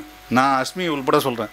அஸ்மியை நான் 2 வருஷத்துக்கு முன்னாடி பார்க்கும்போது ஒரு ஷார்ட் ஃபிலிம் எடுத்துகிட்டு வந்தாப்புல, அதுக்கு அப்புறம் வந்து ஒரு ஷார்ட் ஃபிலிமுக்கு கதை எடுத்துகிட்டு வந்தாப்புறம் நாங்கள் 2 பேரும் டிஸ்கஸ் பண்ணி ஒரு கதை பண்ணோம். அதுக்கப்புறம் வந்து ஒரு ஷார்ட், இப்போ அஸ்மியோட எத்தனை அவார்டு வாங்கியிருக்காருன்னு கேளுங்க. எனக்கு ரொம்ப சந்தோஷமான விஷயம். ஏன்னா நம்ம வந்து ஒரு 2-3 வருஷத்துக்கு முன்னாடி சரி தம்பிக்கிட்ட ஏதோ வந்து ஒரு ஸ்பின் ஆஃப் மார்க் இருக்குது, ஏதோ ஒரு நல்ல விஷயம், இத்தனைக்கும் வந்து ஹைலி டெக்னிக்கல் ஃபிலிம்லாம் கிடையாது. அஸ்மியோட படங்கள்லாம் ரொம்ப ராவாக கையில் இருக்கிற காசை வச்சுட்டு அந்த காசுக்கு படம் எடுக்கிறதே கஷ்டம், படம்னு எடுத்து படம் எடுப்பாப்புல பாவம். அதில் இருக்க நேர்மை அவரோட உழைப்பு தான் நான் உண்மையாக. அந்த மாதிரி நிறைய பசங்க இப்போ இந்த நான் நெட்டுன்னு ஒரு படம் பண்ணியிருக்காங்க, நிறைய அந்த மாதிரி நிறைய சீரியஸாக ஒரு 10-20 பசங்க இருக்காங்க, டெடிக்கேட்டடாக வேலை செய்கிறாங்க, டெடிக்கேட்டடாக பண்ணுறாங்க. ஸோ இந்த மாதிரி படங்களை தியேட்டரில் ரிலீஸ் பண்ணுறதுனால இருக்க பிரச்சனை வந்து என்னென்னா, ஒரு ஷோவோ 2 ஷோ கிடைக்கும் மேக்ஸிமம் போச்சுன்னா. இந்த ஒரு ஷோக்கு நீங்கள் மேக்ஸிமம் நீங்கள் வந்து இன்றைக்கி இருக்கிற மல்டிப்ளெக்ஸை தவிர வேறு எங்கேயும் இந்த படத்துக்கு வரமாட்டாங்க. ஏன்னா நம்ம பப்ளிசிட்டி பண்ணணும். பப்ளிசிட்டி பண்ணுறதுக்கு வந்து நமக்கு வந்து தினத்தந்தி பேப்பரில் ஒரு நாளைக்கு கொடுத்தாலே 15,000 ரூபா குறைஞ்சபட்சம் விளம்பரம். 10 நாளைக்கு கொடுத்தா என்னாச்சு யோசிச்சு பாருங்கள். இந்த 10 நாளைக்கு விளம்பரம் கொடுத்தீங்கன்னா மல்டிப்ளெக்ஸில் 140 சீட் இருக்கிற தேட்டருக்கு 150 ரூபான்னு வச்சா கூட உங்களுக்கு வந்து 50% ஷேர். 150 சீட்டும் இல்லை 100 சீட்டும் ஃபுல்லாக ஓடிச்சுன்னா 15,000 7,500 தான் கையில் வரும் ஒரு நாளைக்கு ஒரு ஷோக்கு. 10 நாளைக்கு ஓடிச்சுன்னா என்னாச்சு, 10 நாள் ஹவுஸ்ஃபுல்லாக ஓடிச்சுன்னா உங்கள் படம் அடுத்த ஷோ போடுவாங்க. ஆனால் 10 நாள் இந்த படம் ஹவுஸ்ஃபுல்லாக ஓடுறதுக்கு நம்ம வந்து நிறைய விளம்பரம் பண்ணணும், நிறைய பேசணும், நிறைய இதுக்காக பேசிட்டே இருக்கணும். இல்லை ஃபேஸ்புக்கில் போலியாவது ஒரு 200 பேர் வச்சு காவிய படம்னு சொல்லணும். ஆமாம்மா, அது ஒரு முக்கியமான விஷயம். இந்த மாதிரி காவிய படம் எடுத்ததே இல்லை, இதுதான் பெண்ணிய படம், இதுதான் ஆணிய படம்னு சொல்லிட்டு ஒரு 200 பேர் இருக்காங்க. ஒரு சில டேரக்டர் பேர் முட்டிப்பட்டால் போடணும். அதே டேரக்டர் நானும் அஸ்மி யாரோ போனால் கழுவி ஊற்றுவாங்க. அதனால் வந்து அது டிஃபால்ட்டாக வந்து செட்டிங் இருக்குது, 200 பேர் மட்டும் பாராட்டுறது. அது ஃபேஸ்புக் ஹிட் படம்னு சொல்லிட்டு கடந்த ஒரு 5 வருஷமாக வளர்ந்து இப்போது சூப்பர் ஹிட் ஆகிற படங்கள் எல்லாமே ஃபேஸ்புக்கில் மட்டும்தான் ஹிட் ஆகும். நீங்கள் அந்த படத்தோட நிஜா கலெக்ஷன் கேட்டிங்கன்னா நொந்து போயிருங்க வாழ்க்கை. அது மாதிரி இந்த மாதிரி படங்களுக்கு இண்டிபெண்ட் ஃபிலிமுக்கு நீங்கள் வந்து வீக்லி ஸ்க்ரீனிங் மாதிரி ஏதாவது விஷயம் ஹயர் பண்ணலாம். நிஜமாக ஒரு விஷயம் ட்ரை பண்ணால் நான் ஐ கேன் ஆல்சோ ட்ரை. ஏதாவது ஒரு மல்டிப்ளெக்ஸில் வந்து ஒரு வீக்கெண்ட் ஷோ வந்து நம்ம வந்து பிளான் பண்ணுவோம். நான் பேசுகிறேன் 2-3 டிஸ்ட்ரிபியூட்டர்ஸ்கிட்ட, தேட்டர்கிட்ட பேசி ஏதாவது ஒரு ஷோ ரெடி பண்ணுவோம். ஒரு ஷோ 2 ஷோ, ஒரு மார்னிங் ஷோ இல்லை அந்த மாதிரி தான் நம்ம வந்து இந்த மாதிரி சினிமாக்களே முன்னெடுத்து வைக்க முடியும். இது ரொம்ப நாள் முன்னாடி வந்து பிவிபி ட்ரை பண்ணாங்க, பிவிஆரில் ட்ரை பண்ணாங்க. பெஸ்ட் ஃப்ரெஞ்ச் ஃபிலிம்ஸ் இதெல்லாம் வந்து காலையில் 9:30 மணிக்கு ஒரு ஷோ ஒண்டி போட ஆரம்பிச்சாங்க. அது பெருசாக ஒர்க் அவுட் ஆகலை. மேபி இந்த காலகட்டத்தில் வந்து ஒர்க் அவுட் ஆகிறதுக்கு வாய்ப்பு இருக்குது. நெட்ஃப்ளிக்ஸில் இருக்குன்னு தெரிஞ்சவொடனே பைரசியில் டவுன்லோட் பண்ணி பார்க்குறது நிறையா இருக்காங்க. ஒரு விதத்தில் வந்து உண்மையாகவே சொல்கிறேன், நீங்கள் இந்த படத்தை நெட்ஃப்ளிக்ஸில் சப்ஸ்கிரைப் பண்ணி நீங்கள் பார்த்தீங்கன்னா இந்த மாதிரி 100 படத்தை வாங்குவாங்க. ஏன்னா நீங்கள் பார்க்குற ஒவ்வொரு படம் வியூவும் நெட்ஃப்ளிக்ஸில் கவுண்ட் ஆகுது. நெட்ஃப்ளிக்ஸில் அது கவுண்ட் ஆகும்போது இந்த மாதிரி படங்களுக்கான வேல்யூ ஜாஸ்தி ஆகுது. ஸோ இந்த வேல்யூ ஜாஸ்தி ஆகும்போது இது எப்படி நீங்கள் இண்டிபெண்டன்ட் ஃபிலிமை வந்து கமர்ஷியலாக ஒரு ஹிட் ஆகணும்னா, இன்றைக்கி அவர் என்ன டேர்ம்ஸில் போட்டிருக்கான்னு தெரியல, நான் தனியாக தான் பேசுனதை. பட் அந்த டேர்ம்ஸ்க்கு மீறி அது வியூஸ்க்கான டேர்ம்ஸ் இருந்துச்சுன்னா கண்டிப்பாக it will help these people to bring another type of movies. இன்னொரு பெட்டர் மூவி கொண்டு வரதுக்கான வாய்ப்பு இருக்குது. ஏன்னா நீங்கள் எல்லோரும் நினச்சிட்டு இருக்காங்க டிஜிட்டல் வந்துருச்சு, அதில் போட்டால் அதில் விற்றுக்கலாம் இதில் விற்றுக்கலான்னு. அப்படிலாம் கிடையாது. திரும்பவும் இன்றைக்கி நான் வந்து அடுத்த வாரத்துக்கு ஒரு கட்டுரை எழுதிட்டுருக்கேன். கிட்டத்தட்ட ஒரு 3 வார கட்டுரை வரப்போகுது. ஓடிடி பிளாட்ஃபார்ம்ஸை பற்றி மட்டுமே ஒரு கட்டுரை எழுதிட்டுருக்கேன். இந்த ஓடிடி பிளாட்ஃபார்ம் பற்றி இங்கே எத்தனை பேருக்கு தெரியுன்னே தெரியாது. இத்தனை பேருக்கு கண்டென்ட் வேணும், இத்தனை பேருக்கும் கண்டென்ட் வேணும். ஆனால் கண்டென்ட்டை எவனும் காசு கொடுத்து வாங்கிறது ரெடியாக இல்லை. வெரி ஃபியூ பீப்புள், ஒரு 2-3 பேர் அமேசான், நெட்ஃப்ளிக்ஸ் மாதிரி ஆட்கள் மட்டும்தான் இருக்காங்க. திரும்பவும் இது சன் டிவி, விஜய் டிவி மாதிரி தான் ஆகுமே தவிர எல்லாருமே காசு கொடுத்து வாங்க போகிறதில்ல. எல்லோரும் காசு கொடுத்து வாங்கணுன்ற பட்சத்தில் வரும்போது இதில் பைரசி, லொட்டு லுசுக்கு ஏகப்பட்டதெல்லாம் இருக்குது. இது எல்லாம் மீறி இந்த மாதிரி படங்கள் அட்லீஸ்ட் டிஜிட்டல் மீடியாலேயாவது நல்லா வரணும்னு ஆசைப்படுறவங்க, நல்ல சினிமா வரணும்னு ஆசைப்படுறவங்க முக்கியமாக பண்ண வேலை. நான் நெட்ஃப்ளிக்ஸுக்கு வேலை செய்யலை, நெட்ஃப்ளிக்ஸுக்கு எனக்கும் சம்மந்தம் கிடையாது, என் படத்தை ஒன்றும் வாங்கலாம் அவங்க. ஆனாலும் சொல்கிறேன், இந்த மாதிரி படங்கள் நீங்கள் பார்க்கணும், இந்த மாதிரி படங்களுக்கு நல்ல அங்கீகாரம் வரணும், இவங்கெல்லாம் இன்னொரு நல்ல படம் எடுக்கணும் அப்படின்னு நீங்கள் ஆசைப்பட்டீங்கன்னா பைரசியில் பார்க்காம நெட்ஃப்ளிக்ஸில் போய் காசு கட்டி 1 மாதத்துக்காக காசு கட்டி பாருங்கள். நீங்கள் 1 மாதம் 500 ரூபா பணம் கட்டி நீங்கள் பார்த்த 2 படம், இந்த படமும் 100 படம் தான் பார்த்தீங்கன்னா சந்தோஷம். அடுத்த மாதம் பணம் கட்டாலும் பரவாயில்ல. அவனுக்கு தெரியும் எத்தனை பேர் இந்த படத்தை பார்த்துருக்காங்க, இந்த படத்துக்காக எத்தனை பேர் பார்த்துருக்காங்க, இந்த மாதத்தில் எத்தனை வியூ இருக்குன்னு. ஸோ நல்ல சினிமாவை சப்போர்ட் பண்ணுறது நம்ம இந்த மாதிரி ஃப்ரீ ஸ்க்ரீனிங் போட்டு நம்ம பேசுகிறத விட இதுக்கான பணத்தை செலவு பண்ணி பார்க்குறது எனக்கு ரொம்ப சந்தோஷமாக இருக்கும்னு நினைக்கிறேன். Thank you sir. ஹாஷ்மியும் சரி, கேபிள் ஷாரும் சரி, அவங்களும் இயக்குநர்கள் அப்படிங்கிறதுனால இன்ச் பை இன்ச்சாக நிறைய விஷயங்களை எக்ஸ்பிளைன் பண்ணியிருந்தாங்க நம்ம முன்னாடி. அவ்வளோ விஷயங்களும் சொல்லிட்டாங்க. அது போக வந்து கடைசியாக அவங்க சொன்ன விஷயம் வந்து நம்ம ஒரு லட்சியமாக ஆசைப்படுறோம். பட் அதுக்கு பின்னாடி உள்ள நடைமுறை சிக்கல்களை சொன்னாங்க. ஏற்கனவே வந்து வாசகர் சாருடைய ஞாயிறு மேடைன்னு ஒரு நிகழ்ச்சியில் பேசும்போது இப்போ உங்கள்கிட்ட சொன்னது ஒரு சின்ன டீசர் மட்டும்தான், புட்டு வச்சுருந்தாங்க. என்ன எப்படியெல்லாம் வருமானம் எப்படி வரும் என்ன ஏதுன்னு அன்றைக்கி வந்து இந்த நண்பர்களுக்கு தெரியும்.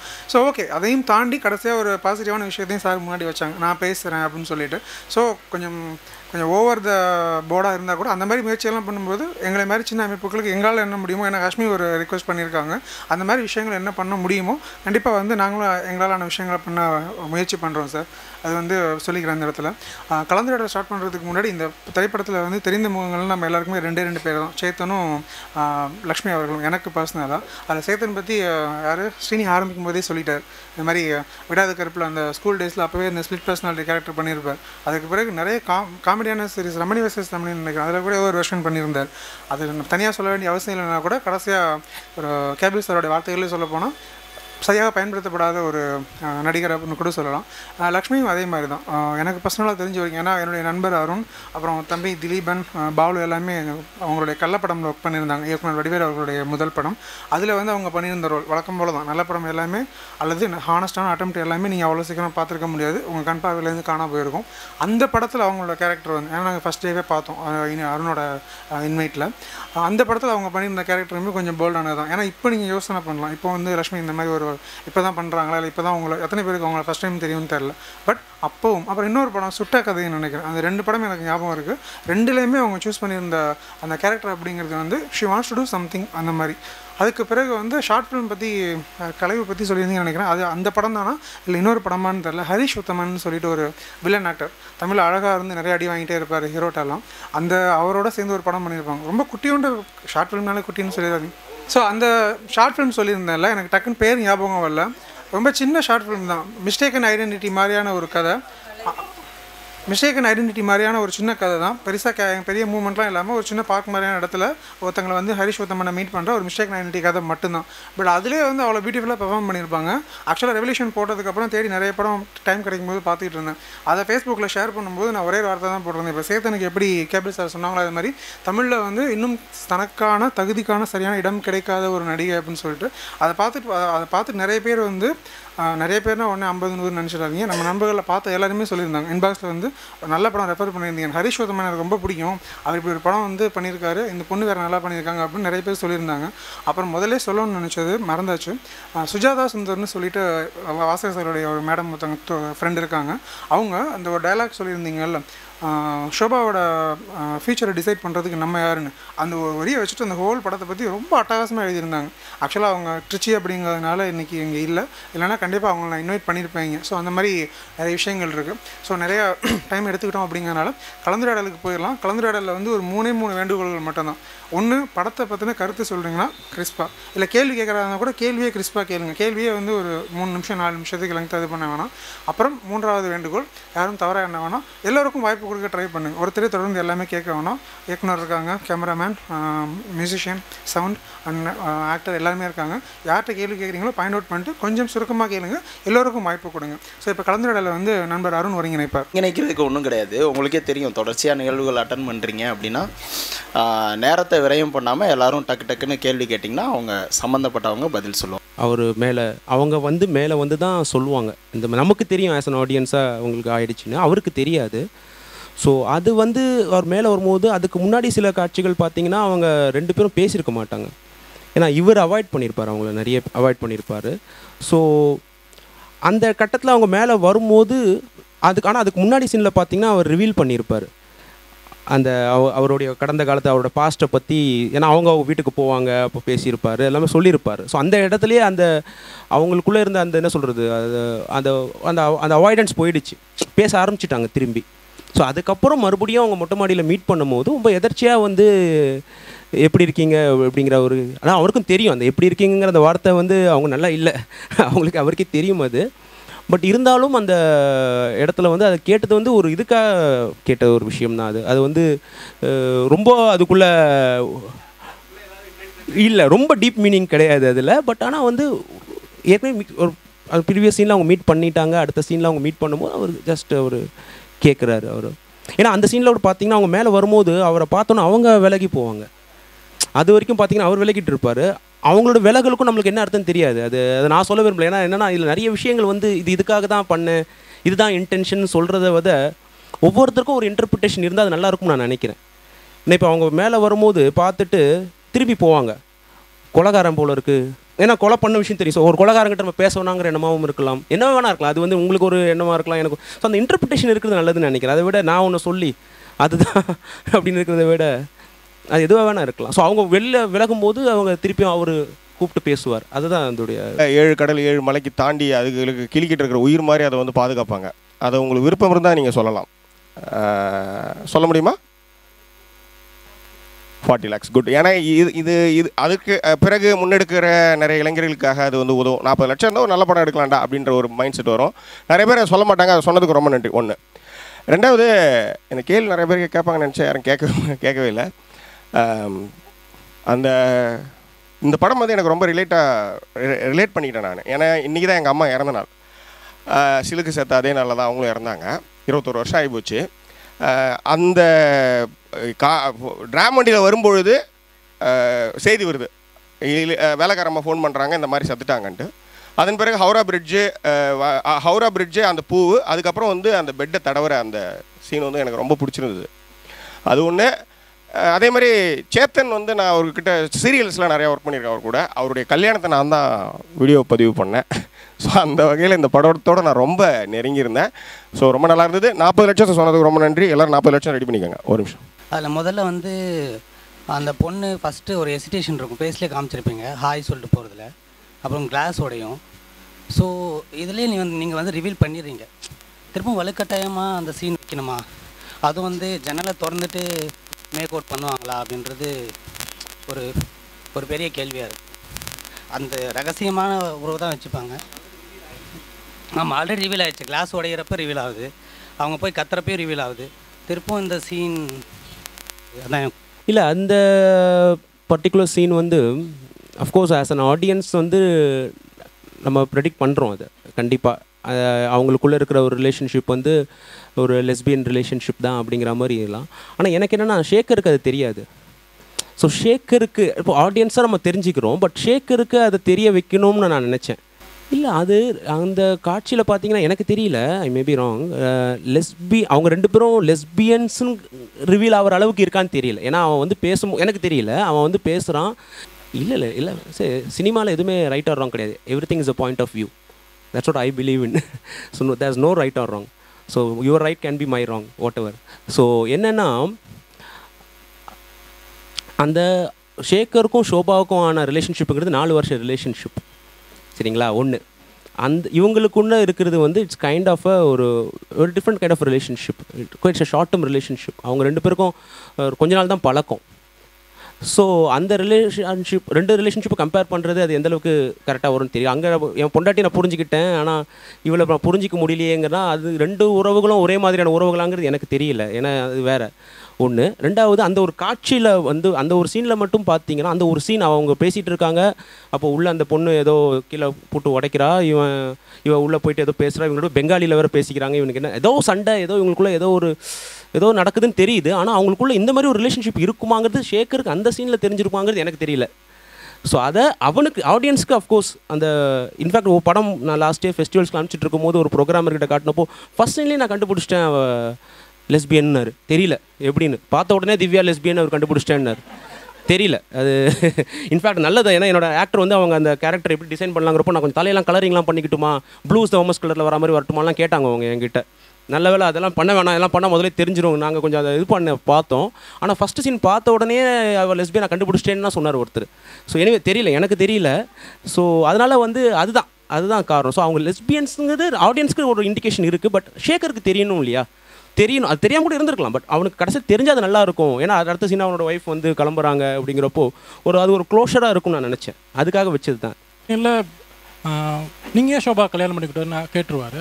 அதுக்கு முன்னாடி அவருக்கு எந்த ஒரு மன போராட்டம் நடக்கிற மாதிரி அழுத்தமான காட்சிகள் இல்லையோ நான் தனிப்பட்ட முறையில் ஃபீல் பண்ணேன். அது ஒன்று. அப்புறம் இன்னொரு நிறைய இது வந்து எல்லோரும் சார்பாக கேட்டேன். ஃபேஸ்புக்கில் எல்லோரும் பாராட்டு நிலை எல்லோரும் குறையாக சொன்னது சின்ன குறை அப்படின்னு அவங்க வந்து வலுக்கட்டாயமாக தான் சொன்னாங்க. அதுவும் அவ்வளோ படத்தை கொண்டாடிட்டு சொன்னது சரவுண்ட் சவுண்ட்ஸ் வந்து ரொம்ப சப்தங்கள் ரொம்ப ஆக்கிரமித்த மாதிரி அவங்க பேசினாங்க. அது ஒரு ஃபீட்பேக். நான் வந்து எல்லா சார்பாக கேட்குறேன், நண்பர்கள் எல்லாரும் அதை வந்து இதாக சொல்லியிருந்தாங்க. ஃபஸ்ட்டு ஷேகரோட கேரக்டர் பற்றி கேட்டிங்க இல்லையா? ஸோ எனக்கு என்னென்னா, இந்த கதைக்கு நான் ரீசர்ச் பண்ணும்போது இந்த மாதிரியான ஒரு ப்ராப்ளம், இந்த இம்பார்ட்டன்சி, இந்த மாதிரியான ஒரு ஃபங்க்ஷன், இந்த மாதிரி ப்ராப்ளம்ஸ் இருக்குது. நிறைய பேர் நான் வந்து பார்த்தப்போ நிறைய பேர் வந்து பார்த்திங்கன்னா ஷேகர் மாதிரி இருக்க மாட்டாங்க. நிறைய பேர் சைக்கோவாக இருப்பாங்க. இது யாருக்கிட்ட கூட நான் சொல்லிட்டு இருந்தேன், இப்போ அவரே சொன்னார். அது நிறைய பேர், நான் என்னுடைய ஃப்ரெண்டே ஒருத்தவங்க வந்து அவங்களுடைய சிஸ்டர், அவங்களுக்கு மேரேஜ் ஆகி யூஎஸ் போயிட்டாங்க. ஒரு 6 மாதம் என்ன ஆச்சுன்னே தெரியல. 6 மாதமாக அந்த பொண்ணு பெருசாக பேசுகிறதும் இல்லை, ஃபோன் பண்ணால் காண்டாக்ட் இல்லை. அப்புறம் என்னன்னு தெரியல, இந்த மாதிரி அவருக்கு ஒரு ப்ராப்ளம் இருந்திருக்கு. அண்ட் இது தமிழ்லேயே ஒரு படம் கூட வந்திருக்குன்னு நினைக்கிறேன். சில சத்தம் போடாதே ஒன்று. ஆனால் 47 நாட்களில் பார்த்தீங்கன்னா அந்த மாதிரி ஒரு, ஆனால் இந்த ப்ராப்ளம் இல்லை அந்த படத்தில். அந்த படம் பாலச்சந்திரன் சாரோட படம் பார்த்துருப்பீங்க. ஸோ என்ன பேசிக்கலன்னா, இந்த மாதிரி கேரக்டர்ஸ் இருக்கும் நிறைய பேர். ஏன்னா இந்த இம்பார்ட்டன்ஸுங்கிறது it's an assault on once மேன்வுட். நான் அந்த ப்ராப்ளம் இருக்கிற யாருமே வந்து அவங்க ப்ராப்ளத்தை ஒத்துக்கவே மாட்டாங்க. எப்பயுமே பொண்ணுக்கு தான் தப்பு அப்படின்வாங்க. அப்படியே ஒரு 2 பேரோட ஒரு ஹஸ்பண்ட் ஒய்ஃப் ரிலேஷன்ஷிப், ஹஸ்பண்டுக்கு இப்படி ஒரு ப்ராப்ளம் இருக்கும்போது எல்லோரும் அந்த பொண்ணை தான் போய் மலடுன்பாங்க. படித்தவங்கலேருந்து படிக்காதவங்கலேருந்து எல்லாருமே அதை தான் சொல்லிட்டு இருப்பாங்க. ஸோ அந்த ஆம்பளைங்களும் பார்த்தீங்கன்னா அவங்க வந்து ஒரு கட்டத்துக்கு மேலே அந்த ஒரு குற்ற உணர்ச்சியில் அவங்க வந்து தேல் பிகம் வெரி, என்ன சொல்கிறது, அக்ரெசிவ். நிறைய பேர் நான் அந்த மாதிரி பார்த்துருக்கேன், நான் பண்ண வரைக்கும் இருக்கலாம். ஸோ எனக்கு வந்து ஷேகரை வந்து ஒரு ஐடியல் கேரக்டராக காட்டணும் ஓரளவுக்குன்னு இருந்தது. நான் ஒன் ஆஃப் த ரீசன்ஸ், நீங்கள் கூட பேசும்போது சொன்னீங்க, ஏன் அவன் எந்த வேலை வேணால் செஞ்சுருக்கலாம், அவன் ஏன் வந்து பத்திரிகையாளனாக இருக்கணும், ஏன் ஜேர்னலிஸ்ட்டாக இருக்கணும் அப்படின்னா, அதுக்கும் ஒரு காரணம் இது தான். ஏன்னா அதுக்காக மற்றவங்க யாருக்குமே அறம் கிடையாது, இந்த மொராலிட்டி கிடையாது, நான் ஜேர்னலிஸ்ட் தான் நேர்மை அப்படின்னு நான் சொல்ல வரல. பட் இந்த கேரக்டர் வேறு எந்த ஒரு ப்ரொஃபஷனில் இருக்கிறத விட இந்த மாதிரி, ஏன்னா அவரும் ரைட்டர், இவனும் அந்த மாதிரி ஒரு ப்ரொஃபஷனில் இருந்தால் அந்த அவனுக்குள்ளே வந்து ஒரு ஒரு ஒரு நேர்மை இருக்கும். அதனால தான் இப்போ இவங்க ஷோபாவும் மனோகரும் பேசுகிற அந்த சீனில் அவன் அங்கே இருக்கும்போது அவன் ரியாக்டே பண்ண மாட்டான். ரியாக்ட் பண்ணுவான், அவனுக்குள்ளே உள்ளே இருக்கும், ஆனால் அவன் சைலண்ட்டாக உள்ளே போயிடுவான். அதேமாரி கடைசி சீனில் வந்து அவன் மனோகர்கிட்ட வந்து நீங்கள் ஏன் ஷோபாவை கல்யாணம் பண்ணிக்கூடாதுன்னு கேட்கும்போது கூட அது கூட ஒரு வகையில் வந்து அவனுக்குள்ளே இருக்கிற குற்ற உணர்ச்சியோட வெளிப்பாடு தான் அப்படியும் இருக்கலாம். இல்லை மேபி நீங்கள் ஷோபா கல்யாணம் பண்ணிக்கோங்க, நான் திவ்யாவோட போகிறேன்னு கூட இருக்கலாம், தெரியல. அதுதான் என்னுடைய வியூ இந்த படத்தை பொறுத்த வரைக்கும். அதுதாங்கிறத நான் சொல்லவே விரும்பலை. அது சொல்லி எனக்குள்ளே இருக்குது, அது சொல்லிட்டா அதுக்கப்புறம் வந்து அந்த இன்டர்பிரிட்டேஷன்ஸ் இருந்தால் நல்லாயிருக்கும்னு பார்க்குறேன். எப்படி வேணால் இன்டர்பிரேட் பண்ணிக்கலாம் நம்ம. இதெல்லாம் தான் பாசிபிலிட்டிஸ், இதெல்லாம் வேறு மற்ற நிறைய கருத்துக்கள். இதில் உங்கள் கருத்து எதுன்னு நீங்கள் எடுத்துக்கலாம். அதான் நினைச்சேன். சவுண்டு பொறுத்து நீங்கள் சொன்னீங்க, தெரியல எனக்கு வந்து என்னென்னா, இதுதான் ஃபஸ்ட் டைம் இந்த மாதிரி ஒரு கமெண்ட் எனக்கு வருது சவுண்டை பற்றி. நான் சொல்கிறது, நான் லாஸ்ட் 1 இயரில் ஃபெஸ்டிவல்ஸ்க்கு எடுத்துகிட்டு போயிட்டு நிறைய இடங்களில் நாங்கள் வந்து லைவ் சவுண்ட் பண்ண இது நிறைய நம்ம படங்கள் இங்கே வந்து ரொம்ப ஒரு சொல்கிறது சவுண்டு வந்து ரொம்ப போஸ்ட் ப்ரொடக்ஷனில் தான் நம்ம க்ரியேட் பண்ணுறோம். ஸோ எனக்கு என்னென்னா, இந்த படத்தை சவுண்ட் நாய்ஸ், அந்த சவுண்டு எவ்வளோவுக்கு எவ்வளோ லைவ்லியாக இருக்குதோ அந்தளவுக்கு அது இருக்கணும்னு நாங்கள் டிசைட் பண்ணோம். ஸோ அது இருக்குன்னு நான் நினைக்கிறேன், எனக்கு தெரிஞ்சு. அதனால் அது இந்த சவுண்டு ஒரு குறைன்னு சொல்லும்போது அது என்னங்கிறது எனக்கு சரியாக தெரியல. அது என்ன எக்ஸாக்டாக நீங்கள் என்ன சொல்ல வரீங்க? ஏன்னா அந்த பர்டிகுலர் சீன் எடுக்கும் போது கூட நீங்கள் பார்த்தீங்கன்னா, அந்த சீனை நாங்கள் எடுக்கும் போது அங்கே பின்னாடி என்ன சவுண்டு இருந்தோ அதை தான் வச்சுருக்கோம். ஆமாம், ஏன்னா அங்கே என்ன சவுண்டு இருந்ததோ அதை வச்சோம்.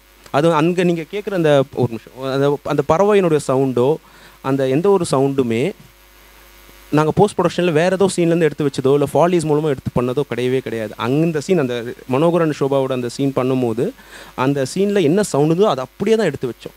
ஸோ அங்கே என்ன நாய்ஸோ அதான் நீங்கள் கேட்குறீங்க. ஒரு நிமிஷம், இந்த ஒரு இடத்துல நான் ஒரு சின்ன ரிக்வெஸ்ட்டு.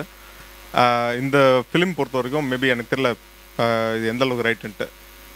100% சொல்ல முடியாது, 99.999% வந்து fully live location audio use பண்ண ஒரே படம் நான் நினைக்கிறேன் இந்தியாவிலேயே. எனக்கு தெரிஞ்சு அதை பண்ணவர் வந்து Rajesh, with very very minimal equipments. நீங்கள் நினைக்கிற மாதிரி இப்போ ஹாலிவுட்டில் யூஸ் பண்ணுற கைண்ட் ஆஃப் மிக்சர்ஸோ இல்லைனா வந்து லேப்பல் மைக்ஸோ அந்த மாதிரிலாம் இல்லை. ரொம்ப லிமிட்டட் ரிசோர்ஸஸை வச்சு அந்த மாதிரி ஒரு எக்ஸ்ட்ராடினரி சவுண்டை வந்து க்ரியேட் பண்ணியிருக்காரு ராஜேஷ். தி credit really goes to him.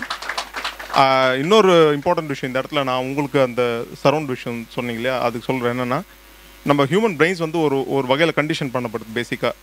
அதில் வந்து என்னென்னா, சவுண்டு பொறுத்த வரைக்கும் இப்போ நம்ம பார்க்குற எல்லா படமுமே வந்து ரியல் கிடையாது. எல்லாமே போஸ்ட் ப்ரொடக்ஷனில் ஆல்மோஸ்ட் ஒர்க் பண்ணி அதுக்கப்புறமா வந்து சவுண்ட் டிசைன் பண்ணி இது மாதிரிலாம் பண்ணுறாங்க. அந்த மாதிரி பண்ணிருக்கும்போது இந்த மாதிரி ஒரே ஒரு ஃபிலிம் ஃபர்ஸ்ட் டைம் இந்த மாதிரி வந்து சவுண்டோட வரும்போது it becomes actually different to the brain. எல்லாரோட பிரெயினுக்கு நான் சொல்கிறேன்.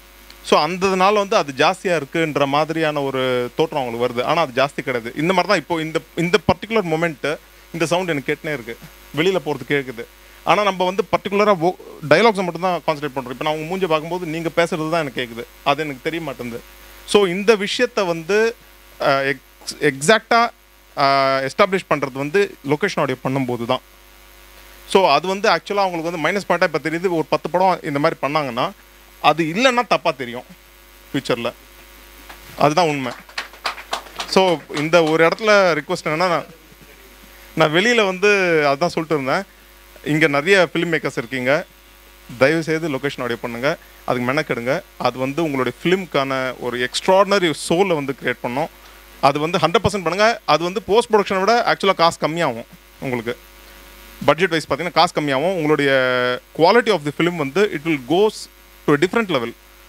அப்போ தான் அந்த லொக்கேஷன் ஆடியோ பண்ணோன்னா நீங்கள் வந்து அவர் சொன்ன மாதிரி வந்து லேட்டாக வர முடியாது, ஆக்டரு ரிஹார்சல்ஸ் பண்ணாமலாம் பண்ண முடியாது, தமிழ் தெரியாதவங்க நடிக்க முடியாது. ஸோ இந்த மாதிரி விஷயம்லாம் இருக்கும். ஸோ அந்த மாதிரி பண்ணும்போது அந்த படத்துக்கான கண்டென்ட்டு எக்ஸாக்டாக நீங்கள் வெளியில் வரும். நீங்கள் வந்து ரிஹார்சல் பண்ணும்போது டைரக்டர் ரைட்டிங்லேயே தான் தப்பு இருந்ததுன்னா அங்கே மாற்றத்துக்கான எல்லா ஒரு ஸ்கோப்போ விண்டோஸ்லாம் ஓப்பன் ஆகும், அங்கே வந்து கரெக்ஷன் நிறைய நடக்கும். ஸோ 100% லொக்கேஷன் ஆடியோ பண்ணுங்கள், அது வந்து உங்களுக்கு எல்லாருக்குமே நல்லாயிருக்கும். So this is my request. ஏன்னா நம்ம நிறைய இந்த மாதிரி படங்கள் வந்து இந்த போஸ்ட் ப்ரொடக்ஷன் பண்ணி படங்கள் நிறைய பார்த்துட்டு இந்த மாதிரி படங்கள், இந்த படம் நான் சொல்ல மாட்டேன், இந்த மாதிரியான லைவ் சவுண்டோட படங்கள் பார்க்கும்போது அந்த ஃபீல் வருதோங்கிற ஒரு தெரியல எனக்கு. மேபி நீங்கள் லஞ்ச் பாக்ஸ் பண்ண டேரக்டர் ரிதேஷ் பாத்ரா இருக்கார் இல்லையா, அவரோட கஃபே கைரோன்னு சொல்லிட்டு ஒரு ஷார்ட் ஃபிலிம் இருக்குது. அந்த ஷார்ட் ஃபிலிம் பாருங்கள்.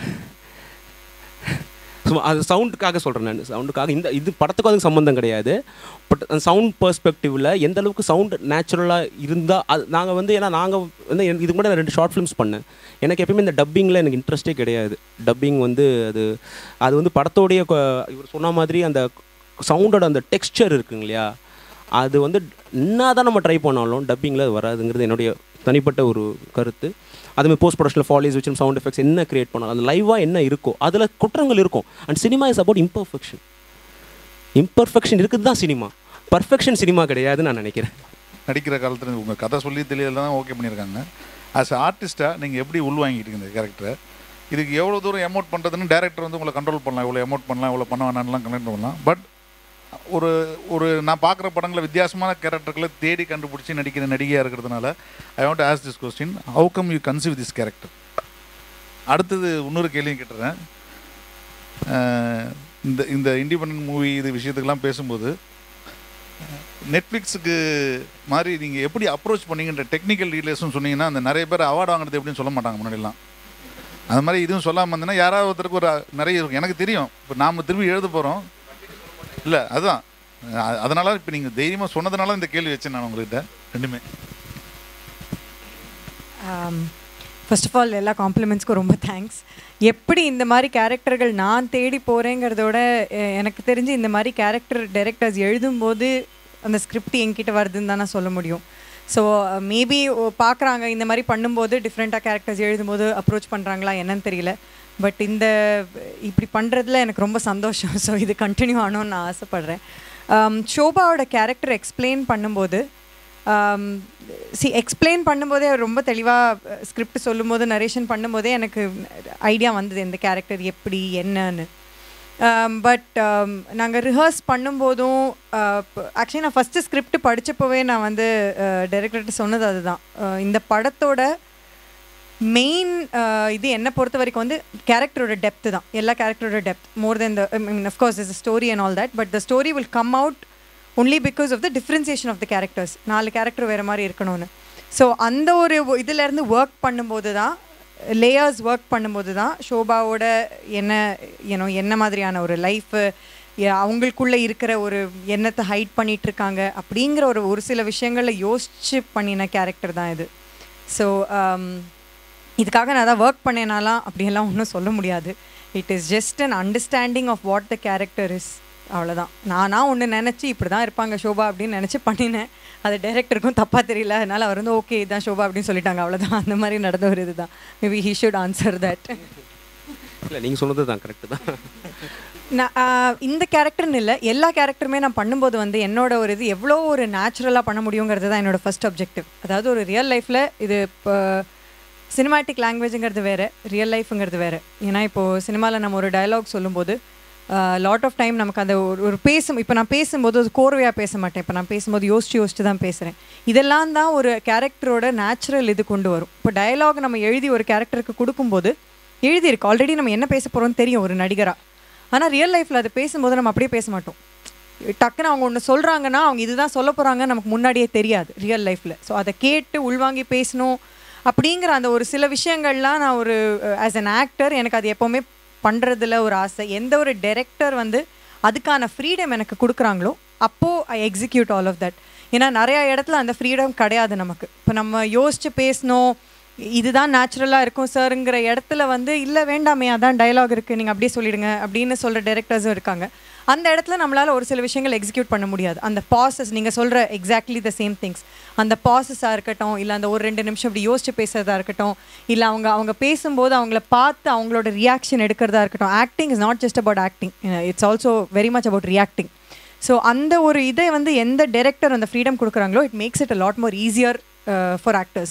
அந்த விதத்தில் எனக்கு complete freedom in this movie to two what ever reactions I want, to take my bosses, அது எல்லாமே கொடுத்ததுனால மேபி இந்த கேரக்டர் வந்து அந்த அளவுக்கு உங்களுக்கு ஒரு யதார்த்தமாக தெரிஞ்சிருக்க வாய்ப்பு இருக்குது. இந்த படத்தை பொறுத்த வரைக்கும் பர்ஃபார்மன்ஸஸ் வந்து என்னை விட அந்த credit goes to the actors கண்டிப்பாக. ஏன்னா ஸ்கிரிப்ட் பார்த்தீங்கன்னா it was a 53 page script 53 page தான். ஸோ இப்போ ஹாலிவுட்டில் ஒன்று சொல்லுவாங்க, ஒரு பேஜ் அது ஒரு நான்சென்சிக்கல் அப்ரோச் அது ஆக்சுவலாக. ஸோ அப்படி பார்த்தா 53 பேஜ்னா 53 நிமிஷம் வந்திருக்கணும் படம், இல்லை 60 நிமிஷம் வந்திருக்கலாம். என்னை பொறுத்த வரைக்கும் ஸ்கிரிப்ட்டுங்கிறது ஒரு ப்ளூ பிரிண்ட். இப்போ அதுமாரி ஐ திங்க் 2 பேருமே சொன்னப்போ அந்த ராக் பேண்டுங்கிறது நான் எழுதினது வந்து அண்ட் பை த வே அவங்க தேவர் ரியல் ராக் பேண்ட்ஸ். அவங்க வந்து நடிகர்கள் கிடையாது, அவங்க ரியல் ராக் பேண்ட்ஸ். நாங்கள் வந்து அவங்க ஒரு டாக்குமெண்ட்ரி ஸ்டைலில் அதை ஷூட், நான் எழுதுனது வந்து ஓகே அவங்க வேலை செய்கிறான் கல்கட்டாக்குள்ளே வந்து அந்த ராக் பேண்ட்ஸை போய்ட்டு இன்டர்வியூ பண்ணுறான்னு மட்டும் நான் இருந்தது. பட் அதை எப்படி நாங்கள் அங்கே எக்ஸிக்யூட் பண்ணவங்க அங்கே போய்ட்டு நாங்கள் இம்ப்ரோவைஸ் பண்ணி டிசைட் பண்ண விஷயம். அது டாக்குமெண்ட்ரி ஸ்டைலில் ஷூட் பண்ணணும், நேச்சுரலாக இருக்கணும். ஏன்னா அவங்க ரியல் பீப்புள், அவங்க ரியல் ஏன்னா நம்ம சேகர் வந்து ரியல் ஜேர்னலிஸ்ட் கிடையாது. ஸோ இந்த மாதிரி விஷயங்கள்லாம் வந்து அங்கே இம்ப்ரோவைஸ் பண்ணி பண்ணதான். ஸோ அது மாதிரி அதனால் ஸ்கிரிப்டில் நிறைய பாசஸ் இருக்கும், நிறைய பாசஸ் வச்சுருந்தேன். பட் அதாவது எக்ஸிக்யூட் பண்ணது ஃபுல்லாகவே நாங்கள் அங்கே இம்ப்ரோவைஸ் பண்ணி அந்த இன்ஃபேக்ட் அந்த டைலாக்ஸ்லாம் கூட நிறைய நாங்கள் இம்ப்ரோவைஸ் பண்ணோம் அங்கே ஷூட் போது. அண்ட் பர்ஃபார்மன்ஸ் வந்து the entire credit goes to Chetan and Lakshmi Priya. அது வந்து I will not take that credit. ஏன்னா அவங்க வந்து நான் அவங்களுக்கு ஒரு ப்ரீஃப் தான் கொடுத்தேன், இந்த மாதிரி இருக்கணும் அந்த மாதிரி இருக்கணும் இப்படி இருக்கலாம். பட் அவங்க வேற ஒரு இடத்துக்கு அதை எடுத்துகிட்டு போனாங்க. அவங்களுடைய பர்ஃபார்மன்ஸஸ் அவங்க நிறைய ஹோம் ஒர்க் பண்ணி அவங்க நல்லா உள்வாங்கிக்கிட்டாங்க இந்த கேரக்டரை. ஏன்னா எங்களுக்கு வந்து ஸ்கெடியூலும் வந்து எனக்கு என்னென்னா இந்த படம் பண்ணும்போது நாங்கள் பெருசாக ரிஹர்சல்லாம் பண்ணணும்னு சொல்ல மாட்டோம். ரிஹர்சல் நாங்கள் ரொம்ப கம்மியாக பண்ணோம், ஸ்கிரிப்ட் ரீடிங் செஷன்ஸ்லாம் பண்ணோம், நிறைய பண்ணோன்னு. அந்த படம் நாங்கள் கல்கட்டா வந்து ஒரே ஸ்கெடியூலில் ஷூட் பண்ணோம், 21 நாளில் ஷூட் பண்ணோம். ஸோ எங்களுக்கு வந்து நிறைய டைம் இல்லை. ஒரு நாளைக்கு 2 சீன் எடுக்கணும், ஒரு நாளைக்கு ஒரு ஷாட் எடுக்கிற அளவுக்குலாம் பணம் இல்லை. ஸோ ஒரு நாளைக்கு 2 சீன்லாம் எடுக்கணுங்கிறப்போ நிறைய எங்களுக்கு வந்து இருந்தது. பட் ஆனால் அவங்க அந்த கேரக்டர் நல்லா புரிஞ்சிக்கிட்டு நிறைய விஷயங்கள் பண்ணாங்க. ஸோ அதுதான் அந்த கிரெடிட் அவங்களுக்கு தான் போகும். எனக்கு வந்து அந்த கிரெடிட் நான் ப்ரீஃப் கொடுத்தேன், அவ்வளோதான், அவங்க கிரெடிட் தான். அது எல்லாமே அவங்களுடைய அந்த சின்ன சின்ன நுவான்சஸ். ஏன்னா ஆக்டிங் வந்து அதுதானே, அது வந்து நிறைய அப்படியே பயங்கரமாக அப்படியே ப்ரொஜெக்ட் பண்ணுறதுங்கிறது ஒரு தப்பான ஒரு இது இருக்குது நம்ம ஆக்டிங்னா அதுதான். பட் சின்ன சின்ன நுவான்சஸ், சின்ன சின்ன விஷயங்கள் வெளியில் கொண்டு வரது தான் உண்மையான நடிப்பு இல்லையா? அது அவங்க பண்ணாங்க. ஸ்கிரிப்டில் சில விஷயங்கள் இருக்குது, அது பட் அதை தாண்டி அதை எக்ஸ்பேண்ட் பண்ணி கொண்டு போனது சேத்தன் சார் அவங்க. அதுமாதிரி சேகர் அண்டு திவ்யா, கார்த்திக் அண்டு அர்ப்பிதா அவங்க தான், அவங்களுடைய இதுதான். அப்புறம் அடுத்து நெட்ஃப்ளிக்ஸ் எப்படி எனக்கு அமைஞ்சுதுன்னா, படம் லாஸ்ட் இயர் புசான் ஃபெஸ்டிவலில் ப்ரீமியர் ஆச்சு. ப்ரீமியர் ஆனதுக்கு அப்புறம் நான் வந்து பாம்பே, எனக்கு தெரியும் இங்கே நான் வந்து ஒரு லிமிட்டட் தியேட்ரிக்கல் ரிலீஸ் பண்ணணும்னு பிளான் பண்ணிவிட்டு பாம்பேயில் ஒரு ப்ரொடக்ஷன் ஹவுஸோட பேசிகிட்டு இருந்தேன். ஏன்னா இங்கே எனக்கு யாருமே தெரியாது. ஸோ யார்கிட்ட போகிறதுன்னு எனக்கு தெரியல. போனாலும் இந்த படத்தை ரிலீஸ் பண்ணுவாங்களா, என்ன சென்சர் பண்ணணும், நான் சென்சர் பண்ணால் கூட பாம்பேயில் பண்ணால் வெயிட் பண்ணிட்டு இருந்தேன். இங்கே பண்ணால் அது ரொம்ப கஷ்டமாயிடும், நம்ம அங்கே போய் பண்ணிக்கலாம் அப்படிங்கிற மாதிரிலாம் யோசிச்சுட்டு இருந்தேன். ஸோ பாம்பேயில் ஒரு ப்ரொடக்ஷன் ஹவுஸோட பேசிகிட்டு இருக்கும்போது அவங்க தான் எனக்கு இந்த நெட்ஃப்ளிக்ஸில் வாங்க. ஸோ பாம்பேயில் அக்ரிகேட்டர்ஸ் இருக்காங்க ஆக்சுவலாக, இந்த நெட்ஃப்ளிக்ஸ்க்கு அமேசானுக்கு எல்லாமே கண்டென்ட் வாங்கி அவங்க இது பண்ணுறாங்க. ஸோ அவங்க ஒரு அக்ரிகேட்டர்கிட்ட பேசி அவங்க படம் நெட்ஃப்ளிக்ஸ் காமிச்சு நெட்ஃப்ளிக்ஸ் பார்த்துட்டு அப்புறம் எங்களுக்கு ஆஃபர் பண்ணாங்க. அதுதான் ரொம்ப சிம்பிளாக முடிஞ்சிருச்சு. ஆக்சுவலாக எனக்கு நான் அக்டோபரில் படம் காட்டணும், நவம்பரில் எங்களுக்கு ஆஃபர் வந்துடுச்சு, டிசம்பர்லேயே படத்தை போடுறேன்னு சொன்னாங்க அவங்க நெட்ஃப்ளிக்ஸில். நான் தான் வந்து சரி இன்னும் ஃபெஸ்டிவல் நிறைய சில ஃபெஸ்டிவல்ஸ் வந்து நெட்ஃப்ளிக்ஸ்னால என்னால் எடுத்துகிட்டு போக முடியல. ஃபார் எக்ஸாம்பிள் இப்போ சில ஃபெஸ்டிவல்ஸ் வந்து படம் நெட்ஃப்ளிக்ஸில் மார்ச்சில் ரிலீஸ் ஆச்சு, அதுக்கப்புறம் ஏப்ரல் மே ஜூனில் சில ஃபெஸ்டிவல்ஸில் இன்வைட் வந்தது. ஆனால் படம் ஆல்ரெடி நெட்ஃப்ளிக்ஸில் ரிலீஸ் ஆகிட்டதுனால சில ஃபெஸ்டிவல்ஸ் எடுத்துகிட்டு போக முடியல. ஸோ அதனால் நான் கொஞ்சம் போஸ்ட்போன் பண்ணி மார்ச்சில் போடலாம்னு சொல்லிட்டு போட்டோம் படத்தை. ஸோ அதுதான் நடந்தது. படம் முடிச்சுட்டு என்னென்னா ரெண்டு விஷயம். ஒன்று, இப்போ கமர்ஷியலாக ஒரு படம் பண்ணுறோம், இப்போ வந்து இப்போ மெயின் ஸ்ட்ரீம் ஃபிலிம்ஸ் இருக்குதுன்னா அதுக்கு வேறு மாதிரியான ஒரு அப்ரோச் இருக்குது. இந்த மாதிரி இண்டிபெண்டன்ட் ஃபிலிம்ஸ் வந்து நெட்ஃப்ளிக்ஸோ இல்லை அமேசான் ப்ரைமோ நம்ம டேரெக்டாக காண்டாக்ட் பண்ணலாம், பட் எந்த அளவுக்கு அவங்க ரிசப்டிவாக இருப்பாங்கிறது எனக்கு தெரியல. ஸோ எனக்கு தெரிஞ்சு இந்த மாதிரி இண்டிபெண்டன்ட் ஃபிலிம்ஸ்க்கு ஒரு ஃபெஸ்டிவல் ரூட் எடுக்கிறது பெஸ்ட்டுன்னு எனக்கு நான் சொல்லுவேன். ஒரு ஃபெஸ்டிவல் ஒரு 2 நல்ல ஃபெஸ்டிவல்ஸ்க்கு, ஏன்னா இப்போ ஃபெஸ்டிவல்ஸ் இப்போ நிறைய எக்கச்சக்கமாக போச்சு. ஸோ அந்த லீஃப் நிறைய பேர் போட்டுக்கிறாங்க. ஸோ ஃபெஸ்டிவல்ஸு நிறைய க்ரெடிபிலிட்டி இல்லாத ஃபெஸ்டிவல்ஸ் நிறைய இருக்குது. ஸோ அதனால் நல்ல ஏன்னா அவங்களுக்கு நம்ம ஆளுங்களை இங்கே நமக்கு தெரியாது, ஆனால் அங்கே இருக்கிறவங்க நெட்ஃப்ளிக்ஸ் அவங்களுக்கு தெரியும் எது நல்ல ஃபெஸ்டிவல் எது இல்லைன்னு தெரியும். ஸோ ஓரளவுக்கு நல்ல ஃபெஸ்டிவல்ஸ்க்கு எடுத்துகிட்டு போயிட்டு ஒரு சின்ன ஒரு மொமெண்டம் படத்துக்கு க்ரியேட் பண்ணிவிட்டு அதுக்கப்புறமா நம்ம இந்த மாதிரி படம் கொண்டு. ஏன்னா இண்டிபெண்டன்ட் ஃபிலிம்ஸ் இப்போ நிறைய பண்ணிகிட்டு இருக்காங்க. எனக்கே நிறைய பேர் கால் பண்ணி எப்படி நெட்ஃப்ளிக்ஸ் பண்ணலாம், பட் ஆனால் படம் பண்ணிவிட்டு நேராக கொண்டு போகலாம், ஆனால் அவங்க பார்ப்பாங்களாங்கிறது நம்ம சொல்ல முடியாது. நம்ம முதல்ல ஏதாவது ஒரு ஃபெஸ்டிவல், எனக்கே வந்து நான் வந்து இந்த பாம்பேயில் நான் காண்டாக்ட் பண்ணிட்டு இருந்த ஆள் வந்து ஒரு வருஷமாக நான் அவருக்கு ஃபோன் பண்ணிகிட்டே இருந்தேன். ஃபோன் பண்ணுறேன், ஃபேஸ்புக்கில் ஃப்ரெண்ட் ரெக்வஸ்ட் கொடுக்குறேன், அக்செப்ட் பண்ண மாட்டேங்கிறாரு, எதுவும் பண்ண மாட்டேங்கிறேன். நான் லாஸ்ட் 1 இயரில் நான் பட்ட அவமானங்கள் நிறைய, அது தனியாக பேசலாம் அதை பற்றி. இங்கே குறிப்பாக இங்கே படத்தை எடுத்து நிறைய பேர்கிட்ட போய் ஒரு சப்போர்ட்டும் எனக்கு கிடைக்கல. எனிவே அது வேறு. ஸோ அவர் எனக்கு ரெக்வஸ்ட் கூட, ஆனால் புசானில் படம் செலக்ட் பண்ண அடுத்த நாள் அவர் என் ஃப்ரெண்ட் ரெக்வஸ்ட் அக்செப்ட் பண்ணுறாரு. அவர் எனக்கு மெசேஜ் பண்ணுறாரு, பண்ணி நம்பர் கொடுத்து பேசுங்க நம்ம பேசலாம் அப்படிங்கிறாரு. ஸோ எதுக்காக சொல்லணும், அந்த மாதிரி அவங்க நம்மளை தேடி போகிறத விட அவங்க நம்மளை தேடி வர வைக்கிறதுக்கு இந்த ஃபெஸ்டிவல்ஸ் நம்மளுக்கு ஒரு நல்ல ஒரு இதுவாக இருக்கும் நான் நினைக்கிறேன். அது ஆக்சுவலாக இங்கே தமிழ் சினிமாவில் இருக்கிற ஒரு பொது புத்தி அப்படின்னு நினைக்கிறேன். ஏன்னா நாங்கள் ஷார்ட் ஃபிலிம்ஸ்க்கும் படத்துக்குமே கூட சவுண்ட் எஃபெக்ட்ஸ்லாம் ஆட் பண்ணும்போது என்ன பண்ணுவாங்கன்னா, அது எக்ஸ்டீரியர் ஷார்ட்ஸாக இருந்தால் கொஞ்சம் சவுண்ட் அதிகமாக வச்சுருவாங்க, இன்டீரியராக இருந்தால் அப்படி ரொம்ப கம்மி பண்ணுறோம். ஏங்க அப்படின்னா வீட்டுக்குள்ளே தான் நடக்குது, அப்போ எதுக்கு சவுண்டு அப்படின்வாங்க. ஸோ அந்த ஒரு பொதுப்பத்தினால தான் அந்த ஒரு கேள்வி வந்திருக்கும் அப்படின்னு நினைக்கிறேன். இதில் எனக்கு அந்த மாதிரி எந்த ஒரு டிஸ்டர்பன்ஸுமே இல்லை. அப்புறம் இவர் ஃப்ரெண்டு ஒருத்தர் அந்த கேரக்டரை பற்றி கேட்டார் இல்லையா, அந்த 4 வருஷம் பொண்டாட்டி கூட இருந்துட்டு அவன் மனசை புரிஞ்சுக்கிறான் அப்படின்னாரு இல்லையா. நான் அதை எப்படி பார்க்குறேன்னா, இவன் 4 வருஷம் அவன் கூட இருந்ததே அவன் பண்ண பெரிய தப்புன்னு தான் எனக்கு தோணுது. அவன் இம்பார்ட்டண்ட்டாக இருக்கான், அது எல்லாமே மறைச்சிட்டு இருந்ததே பெரிய தப்புன்னு தோணுது. ஸோ அந்த குற்ற உணர்வில் வர செய்கைகள் தான் அவன் அடுத்தடுத்து பண்ணுற ஆக்ஷன் வந்து அவன் குற்ற உணர்வில் வருது அப்படின்னு நினைக்கிறேன். இன்னொன்று நான் ஒரு 2 பாயிண்ட் மட்டும் மிஸ் பண்ணிட்டேன். இந்த படத்தோட இந்த மியூசிக் யூசேஜ் வந்து எனக்கு ரொம்ப பிடிச்சிருந்துச்சி. அந்த ஃபஸ்ட்டு மியூசிக் பிட்டு வரதே கிட்டத்தட்ட ஒரு 6-7 நிமிஷத்துக்கு அப்புறம் தான் வரும்னு நினைக்கிறேன். அதான் அந்த புக் ஷாப்பில் அவன் ஃபஸ்ட்டு உட்காரும்போது தான் அவ்வளோ நேரத்துக்கு அப்புறம் தான் வரும் அது. ஸோ இந்த விஷயம்லாம் நடந்த அப்புறம் அந்த மியூசிக் வந்து எல்லா இடங்களையுமே ஏதோ ஒரு செய்தியை வந்து கன்வே பண்ணுற மாதிரி தான் எனக்கு இருந்துச்சு. ஒரு தனிமையை, ஒரு குற்ற உணர்ச்சியை, ஒரு வலியை, அந்த மாதிரி ஏதோ ஒரு செய்தியை கன்வே பண்ணுற மாதிரி தான் மியூசிக் யூஸ் பண்ணிருந்தீங்க. இன்னொன்று, நாங்கள் எல்லாருமே ரொம்ப ஒரு ஆர்வ கோளாறில் தேட்டரில் கொண்டு வாங்க அப்படின்னு சொல்லிட்டோம். அதுக்கப்புறம் தான் ஞாபகம் வருது, இங்கே தேட்டருக்கு கொண்டு வரணும்னா நீங்கள் சென்சாருக்கு போய் தான் கொண்டு வரணும்.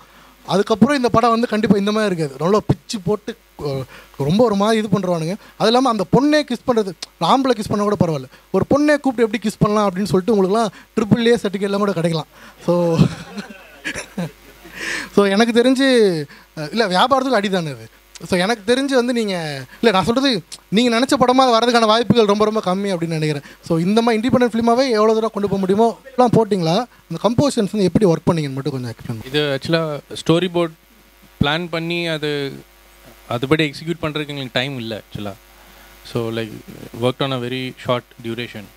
ஸோ பேசிக் இது ஆனால் நாங்கள் பிளான் பண்ணியிருக்கோம். லைக் பேசிக் ஷூட்டுக்கு முன்னாடி வந்து like in terms of lighting வந்து லைக் வெரி ரியலிஸ்டிக்காக இருக்கணும். ஸோ அது வி டிஸ்கஸ். ஸோ அதுக்கப்புறம் in terms of short also like நீங்கள் பார்த்தீங்கன்னா நிறைய இன்சர்ட் ஷார்ட்ஸ் இருக்காது. ஸோ லைக் ஒரு 2 ஷார்ட்டோ லைக் ஒரு முக்கால்வாசி கான்வர்சேஷனெல்லாம் ஒரு சிங்கிள் ஷார்ட்டாக, முக்கால்வாசி சீன்ஸ் வந்து ஒரு ஷார்ட் தான் இருக்கும். ஸோ அதெல்லாம் வந்து லைக் பேசிக்காக பிளான் பண்ணது தான். ஸோ அது மட்டும் தான் டிஸ்கஸ் பண்ணோம். மற்றபடி லைக் ஸ்டோரி போர்ட் போட்டு அவ்வளோ டீட்டெயிலிங்லாம் பண்ணல. ஸோ அதெல்லாம் பேசிக் ஆன் லொக்கேஷன் பண்ணதான். மனோகர் ரூம் பார்த்தீங்கன்னா, ஸோ ஒரு ரூம் வந்து டியூப் லைட் இருக்கும், ஸோ ஒரு ரூம் வந்து எல்லோ லைட் இருக்கும். ஸோ அது வந்து ஒரு ரூமில் இன்னொரு ரூம் போகும்போது அந்த ஒரு வேரியேஷன் இருக்கும். ஸோ எல்லா ரூமே ஒரே கலர் இருந்ததுன்னா அது கொஞ்சம் ஃப்ளாட்டாக இருக்கும். ஸோ அது ஒரு வேரியேஷன் இருக்கும். ஸோ அது இல்லாமல் கல்கட்டாவில் ஆக்சுவல் மக்கள் எப்படி இருக்கிறாங்கன்னா அந்த மாதிரி லைட்டு தான் இருக்குது. ஸோ அந்த மாதிரி ஒரு yellow light and mix up light தான் இருக்குது. அது சேத்தன் வந்து ஃபஸ்ட்டு சொல்லிட்டு போயிடுவார். நான் இந்த அக்கா சொல்லிட்டு போயிடுவாங்க, ஏதாவது வேணும்னா கூப்பிடுங்க அப்படின்னு சொல்லி. அதுக்கப்புறம் அடுத்து அன்றைக்கி நைட்டே வந்து அவர் வந்து கூப்பிடுவார், வீட்டுக்கு வாங்க அப்படின்னு. அவர் ஜர்க் இருக்கும், என்ன காலைல சொன்னால் சும்மா வந்து வீட்டுக்கு வாங்கன்னு கூப்பிட்றோம், இல்லை அம்மா கீழே வந்துட்டாங்க வீட்டுக்கு வாங்க அப்படின்னு சொன்னதுக்கப்புறம் தான் போவாங்க. அதுக்கப்புறம் அந்த போய் ஒரு புரோகிதர்கிட்ட போய் இது பண்ணிட்டு வருவார், யாருக்கோ கருமாதி கொடுத்துட்டு வருவார்.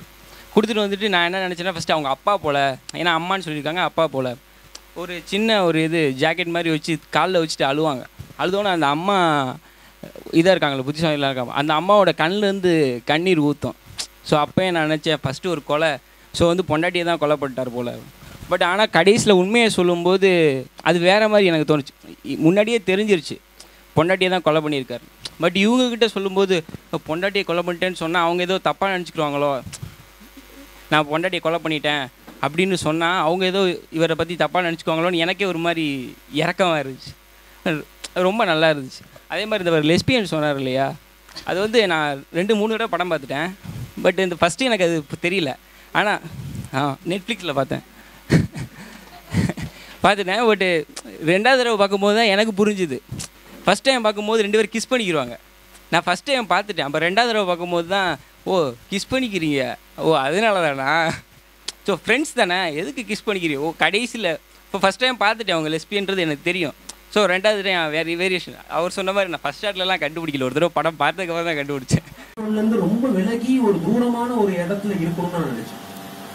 ஏன்னா இப்போ 4 வருஷம் ஒரு ஒரு ஒரு பொண்ணு வந்து ஒரு ஒரு லைஃப்லெஸ் மேரேஜில் இருக்கா அப்படிங்கிறப்போ அவன் வந்து ஒரு தூரமான இடத்துல இருக்கும்போது, இப்போ சென்னையிலே இருக்கான்னு வச்சுப்போம், இப்போ சென்னையிலயோ இல்லை ஒரு திருப்பூர்லயோ கோயம்புத்தூர்ல இருக்கிறத விட ஒரு தூரமான இடம், ஒரு ஃபார் ஆஃப் பிளேஸ்ல இருக்கணும்னு நான் நினைச்சேன் ஷோபா பொறுத்த வரைக்கும். ஸோ தட் அவளுக்கு என்ன நடக்குதுங்கிறது அவங்க வீட்டில் இருக்கிறவங்களுக்கு தெரியக்கூடாது, இல்லை அவ தெரியப்படுத்த விரும்பல. கடைசியில டிவோர்ஸ் முடிஞ்சதுக்கு அப்புறமா தான் அவன் சென்னைக்கு போறான், அது ஒரு டெம்பரவரியா தான், அதுக்கப்புறம் எங்க போறாங்கிறது யாருக்குமே தெரியாது, எனக்கு தெரியாது. ஸோ அந்த மாதிரியான ஃபார் ஆஃப் பிளேஸ்ல இருக்கணும்னு முடிவு பண்ணேன். அது மனோகரம் அவர் வந்து இப்போ ஒரு 7 வருஷம் ஜெயில இருந்துட்டு வராரு, அவரோட பாஸ்ட் இப்படி இருக்கு. ஸோ அதுல இருந்து விலகி போனோங்கிறப்போ தூரமான இடத்துக்கு போகணும்னு நினைச்சேன். சரி, அந்த தூரமான இடம் என்னவா இருக்கணும்ங்கிறப்போ நான் ஆல்ரெடி ஷார்ட் ஃபிலிம் பாம்பேல பண்ணேன். எனக்கு வந்து கல்கட்டா தான் டக்குன்னு ஞாபகத்துக்கு வந்தது. ஏன் வந்ததுங்கிறது ஒரு இன்ஸ்டிங்டிவான விஷயம் அது ஆக்சுவலா. அது ஏன்னா அது சத்யஜித் ரேவா இருக்கலாம், பெங்காலி சினிமாவா இருக்கலாம், நிறைய. ஏன்னா இந்த படத்துக்கு வந்து நான் எழுதும் போதும் சரி, ஷூட் பண்ணும் போதும் சரி, எனக்கு இன்ஸ்பிரேஷனா இருந்த படங்கள்ல சாருலதா ரொம்ப முக்கியமான படம். ஸோ அந்த படத்துக்கு இந்த படத்துக்கும் நிறைய ஒற்றுமைகள் இருக்கு. ஸோ அதனால வந்து அதுவும் கூட இருக்கலாம். ஸோ கல்கட்டா ஒரு நல்ல ஒரு இடமா இருக்கும். பட் ஆனால் ஒன்ஸ் கல்கட்டா டிசைட் பண்ணதுக்கு அப்புறம் சும்மா அங்கே போயிட்டு ஷூட் பண்ணிட்டு வருது அது காஸ்மெட்டிக்கா இருக்கும். சும்மா அங்கே போனோம் ஒரு விஷுவல்ஸ் காட்டணும். அப்போ அந்த ராக் பேண்ட்லாம் அப்புறம் வந்த விஷயங்கள். கல்கட்டா முடிவு பண்ணதுக்கு அப்புறம் அந்த கல்கட்டா படத்துக்குள்ள ஒரு கேரக்டரா இருக்கணும்ங்கிறப்போ அந்த கல்கட்டாவை எப்படி கதைக்குள்ள கொண்டு வரலாம், எப்படி ஒரு எலிமெண்டா கொண்டு வரலாங்கிறப்போ தான் நிறைய விஷயங்கள் அந்த ராக் பேண்ட் விஷயம். இன்ஃபேக்ட் நான் இதுக்கு முன்னாடி கல்கட்டா போனதே கிடையாது. நான் பார்த்த கல்கட்டாலாம் சினிமாவும் ஓரளவுக்கு நான் படிச்ச லிட்ரேச்சர்னா கல்கட்டா எனக்கு எப்படி இருக்குன்னு தெரியாது. நான் ஃபர்ஸ்ட் கல்கட்டாக்கு போனது இந்த படத்துக்கு லொகேஷன் ரெக்கி பார்க்கறதுக்காக. ஷூட்டிங்க்கு ஒரு 25 நாளுக்கு முன்னாடி நான் 20 நாளுக்கு முன்னாடி கல்கட்டாக்கு போனேன். ஃபர்ஸ்ட் டைம் எனக்கு வாழ்க்கையில நான் கல்கட்டாக்கு பார்த்தது. ஆனா கல்கட்டா பத்தின இமேஜஸ் நிறைய மைண்ட்ல இருந்திருக்கு நிறைய. ஸோ அதனால கல்கட்டா நல்லா இருக்கும்னு முடிவு பண்ணேன். அதுதான் காரணம். அதுதான். ஆமா ஆமா. ஏன்னா கல்கட்டா வந்து இருக்கிறப்போ உடனே நகரம் ஒரு மைண்ட் செட்ல இருக்கு. ஆமா. ஆனா அவங்க கான்ட்ராக்டரியா காட்டுறதுக்கான ராக் பேண்ட். ஏன்னா அவங்க வந்து ரொம்ப ராக் பேண்ட்ஸ் ஒரு ரிச் கல்ச்சர் அவங்களுக்கு இருக்கு. 1990s அது முன்னாடியில இருந்தே வந்து அவங்க நிறைய வருஷமா ராக் பேண்ட்ஸ் அங்க இருந்துட்டு இருக்கு. ஒரு பெரிய கல்ச்சர் அவங்களுக்கு, ராக் கல்ச்சர் அவங்க இருக்கு அவங்களுக்கு. அதுவும் Bengali rock culture, English rock கிடையாது, பெங்காலி ராக். ஸோ அது அவங்களுக்கு இருக்கு. ஸோ அதெல்லாம் கொஞ்சம் கொண்டு வரலாம், கொஞ்சம் கொண்டு வந்தா படத்துக்கு ஒரு வேற ஒரு கலர் கிடைக்குங்கிறதுக்காக பண்ணதுதான். அந்த கல்கட்டா போனதுக்கு காரணம் அதுதான். படம் வந்து ரொம்ப லைவ்லியா யதார்த்தமான படம். அப்படிப்பட்ட படத்துக்கு வந்து முதல் சீன் வந்து அப்படி ஒரு சர்வீலிஸ்டிக்கான சீன் ஏன் யோசிச்சுங்க ஒண்ணு. ரெண்டாவது பொதுவாகவே அந்த ஒரு ஆடியன்ஸை டீஸ் பண்ற ஒரு ஜெனரலா தியரி சொல்லுவாங்க இல்லையா, ஒரு கொலை பண்ற வந்து வாண்டடா எவிடன்ஸ் விட்டு போய் மாட்டிக்கணும்ன்ற ஒரு குறுக்கு சொல்லிட்டு அந்த மாதிரி ஒரு சில தப்புகளை வந்து வேணுமே பண்ணி அவங்க பார்க்கட்டும் அப்படின்ற மாதிரி ஏதாச்சும் யோசிச்சுங்க. ஏன்னா அவர்கிட்ட கேட்ட மாதிரி ஷோபா மட்டுமே அம்மாவை மேல இருந்து பார்த்து கூப்பிட்டு வந்திருக்கிறது அது கண்டிப்பா உங்களுக்கு தோணி இருக்கும். பார்க்க மாட்டேங்க டப்பிங் கூட நீங்க மேட்ச் பண்ணிக்கலாம். நான் கஷ்டம் ஆனா அப்படியே விட்டுருக்கீங்க. அதே மாதிரி இந்த ஃபர்ஸ்ட் சீன்ல வந்து அம்மா அந்த மனோகர் ஷோபா 3 பேர் இருக்கிற போட்டோ இருக்கும். ஸோ அதுலயே வந்து அந்த சோபா இல்லை அவங்க ஒய்ஃப் ஒய்ஃப். ஸோ அந்த அந்த கேரக்டர் ஏதாவது ஆயிருக்கு அப்படின்ற ஹிண்ட் இருந்துட்டு அதெல்லாம் இருக்கட்டும், வேணும்னே இருக்கட்டும் அப்படின்னு ஒரு டீச் பண்ணி பார்க்கலாம் அப்படின்ற ஃபர்ஸ்ட் சீன்ல அந்த மாதிரி சின்ன சின்ன விஷயம். ஆமாம், அந்த இல்லை, அந்த ஃபர்ஸ்ட் சீன் ஆக்சுவலாக உண்மையாக சொல்லணும்னா அது ஒரு நேர்மை இல்லாத சீன். ஏன்னா இந்த படம் நான் பண்ணும்போது மெயினாக நான் ஃபெஸ்டிவல்ஸ்க்கு தான் டார்கெட் பண்ணேன். அதாவது ஃபெஸ்டிவல்ஸ்க்கு கொண்டு போயிட்டு அந்த மூலமாக இங்கே கொண்டு வரும்போது என்ன ஃபெஸ்டிவல்ஸில் இந்த படம் பார்க்குற இந்த ப்ரோக்ராமர்ஸ் இருக்காங்க பார்த்தீங்களா, அவங்களுடைய அட்டென்ஷன் நம்ம ஆடியன்ஸ் அட்டென்ஷன் ஸ்பேனை விட அவங்க அட்டென்ஷன் ஸ்பேன் ரொம்ப கம்மி. முதல் 5 நிமிஷத்தில் நீங்கள் அவங்க ஈர்த்தாகும். ஏன்னா அவங்க பார்த்தீங்கன்னா அவங்களுக்கு நிறைய சப்மிஷன்ஸ் வந்துடும். அதுவும் நான் இந்த படத்தை வந்து எந்த ஃபெஸ்டிவலுக்கும் ஆன்லைனில் ஆன்லைன் சப்மிஷன் ஃபீலாம் பண்ணி நான் பண்ணல. வித்தவுட் அ பாக்ஸு, அப்புறம் அந்த ஃபிலிம் ஃபீ எல்லாம் ஷேம், அதெல்லாம் அது போவே இல்லை நான். ஸோ என்னன்னா ப்ரோக்ராமர்ஸ் கிட்ட தான் படம் காட்டணும். ஸோ அந்த ப்ரோக்ராமர்ஸை ஃபர்ஸ்ட் 5 நிமிஷத்துல நான் அந்த கதையில ஏதாவது ஒரு என்ட்ரி கொண்டு வரும். ஆனால் என்னோட கதை வந்து ரோலர் கோஸ்டர் ரைட் கிடையாது, இந்த போட் ரைடு இது. ஸோ இந்த போட் ரைடை வந்து 5 நிமிஷத்துக்குள்ள நான் பண்ணுறப்போ நான் வேணும்னே பண்ண ஒரு விஷயம். அதை நேர்மையில்லாத ஒரு சீன் அது. நான் நிறைய இடங்களில் அதை ஒத்துக்கிட்டேன், நான் இங்கே ஒத்துக்கிறேன். சார் அந்த நேர்மையில்லாத சீனுக்குள்ள எப்படி ஓகே ஒரு சின்ன ஒரு என்ட்ரி கொண்டு வரலாம் அப்படிங்கிறதுக்காக ஒரு விஷயமா ஒரு யோசிச்சுட்டு தான் உண்மை.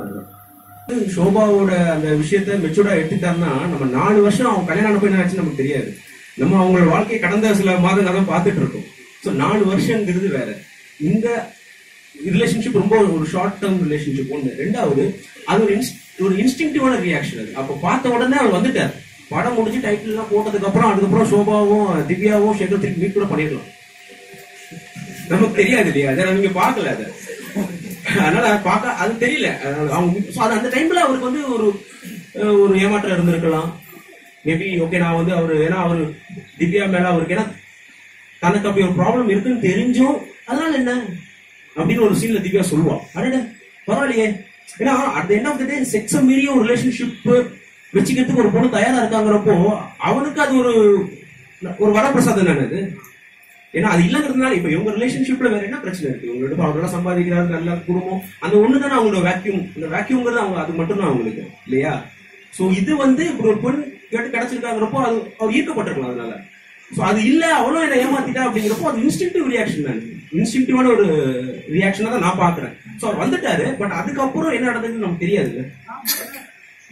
திவ்யா மேல பாசம்னு நான் சொல்ல மாட்டேன், திவ்யா மேல ஒரு ஈர்ப்பு இருக்கு சரிங்களா.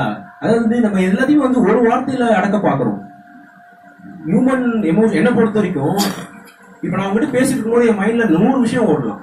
ஆனா நான் ஒரு விஷயம் உங்ககிட்ட பேசிட்டு இருக்கேன் இல்லையா. இது வந்து அவ்வளவு சீக்கிரம் ஒரு ஒன் வேர்ட்ல அதை கன்சைஸ் பண்ண முடியாதுன்னு நான் நினைக்கிறேன். ஸோ அவன் மேல அவளுக்கு ஈர்ப்பு இருக்கு, பல எமோஷன்ஸ் இருக்கு. ஷோபாவை பொறுத்த வரைக்கும் அவங்க 4 வருஷம் அவங்களோட ரிலேஷன்ஷிப்ல பெரிய ப்ராப்ளமா இருக்கிறது அவங்களுடைய செக்ஷுவல் லைஃப் சரிங்களா. ஸோ அவன் வந்து ஷோபாக்காக ஃபீல் பண்றான். ஓகே என்னால அவங்களுக்கு ஒரு விஷயம் கொடுக்க முடியல, ஃபைன் நம்ம டிவோர்ஸ் பண்ணிட்டோம், ஸோ நீ போற. ஸோ அது வந்து அவன் ஷோபா மேல காட்டுற வெறுப்பா கூட நான் பார்க்கல. அதான் என்னோட பாயிண்ட் ஆஃப் வியூ நான் அதிகம் சொல்லக்கூடாதுன்னு நினைக்கிறேன். பட் அது கூட இப்போ இருக்க வேண்டாம் அவசியம் கிடையாது. அவன் அவளுக்கு செய்யறது நல்ல நன்மை தான். அவன் வந்து மனோகர்கிட்ட போயிட்டு பேசுறது கூட ஒரு வகையில் நன்மை தான். ஆனா அப்கோர்ஸ் அவன் முடிவு பண்ணக்கூடாது, முடிவு பண்ண வேண்டியது ஷோபா. அதுதான் அவர் மனோகர் சொல்லுவார். ஸோ அதை நம்ம அப்படி பார்க்க வேணாம் நான் நினைக்கிறேன். மேபி இருக்கலாம், தெரியல.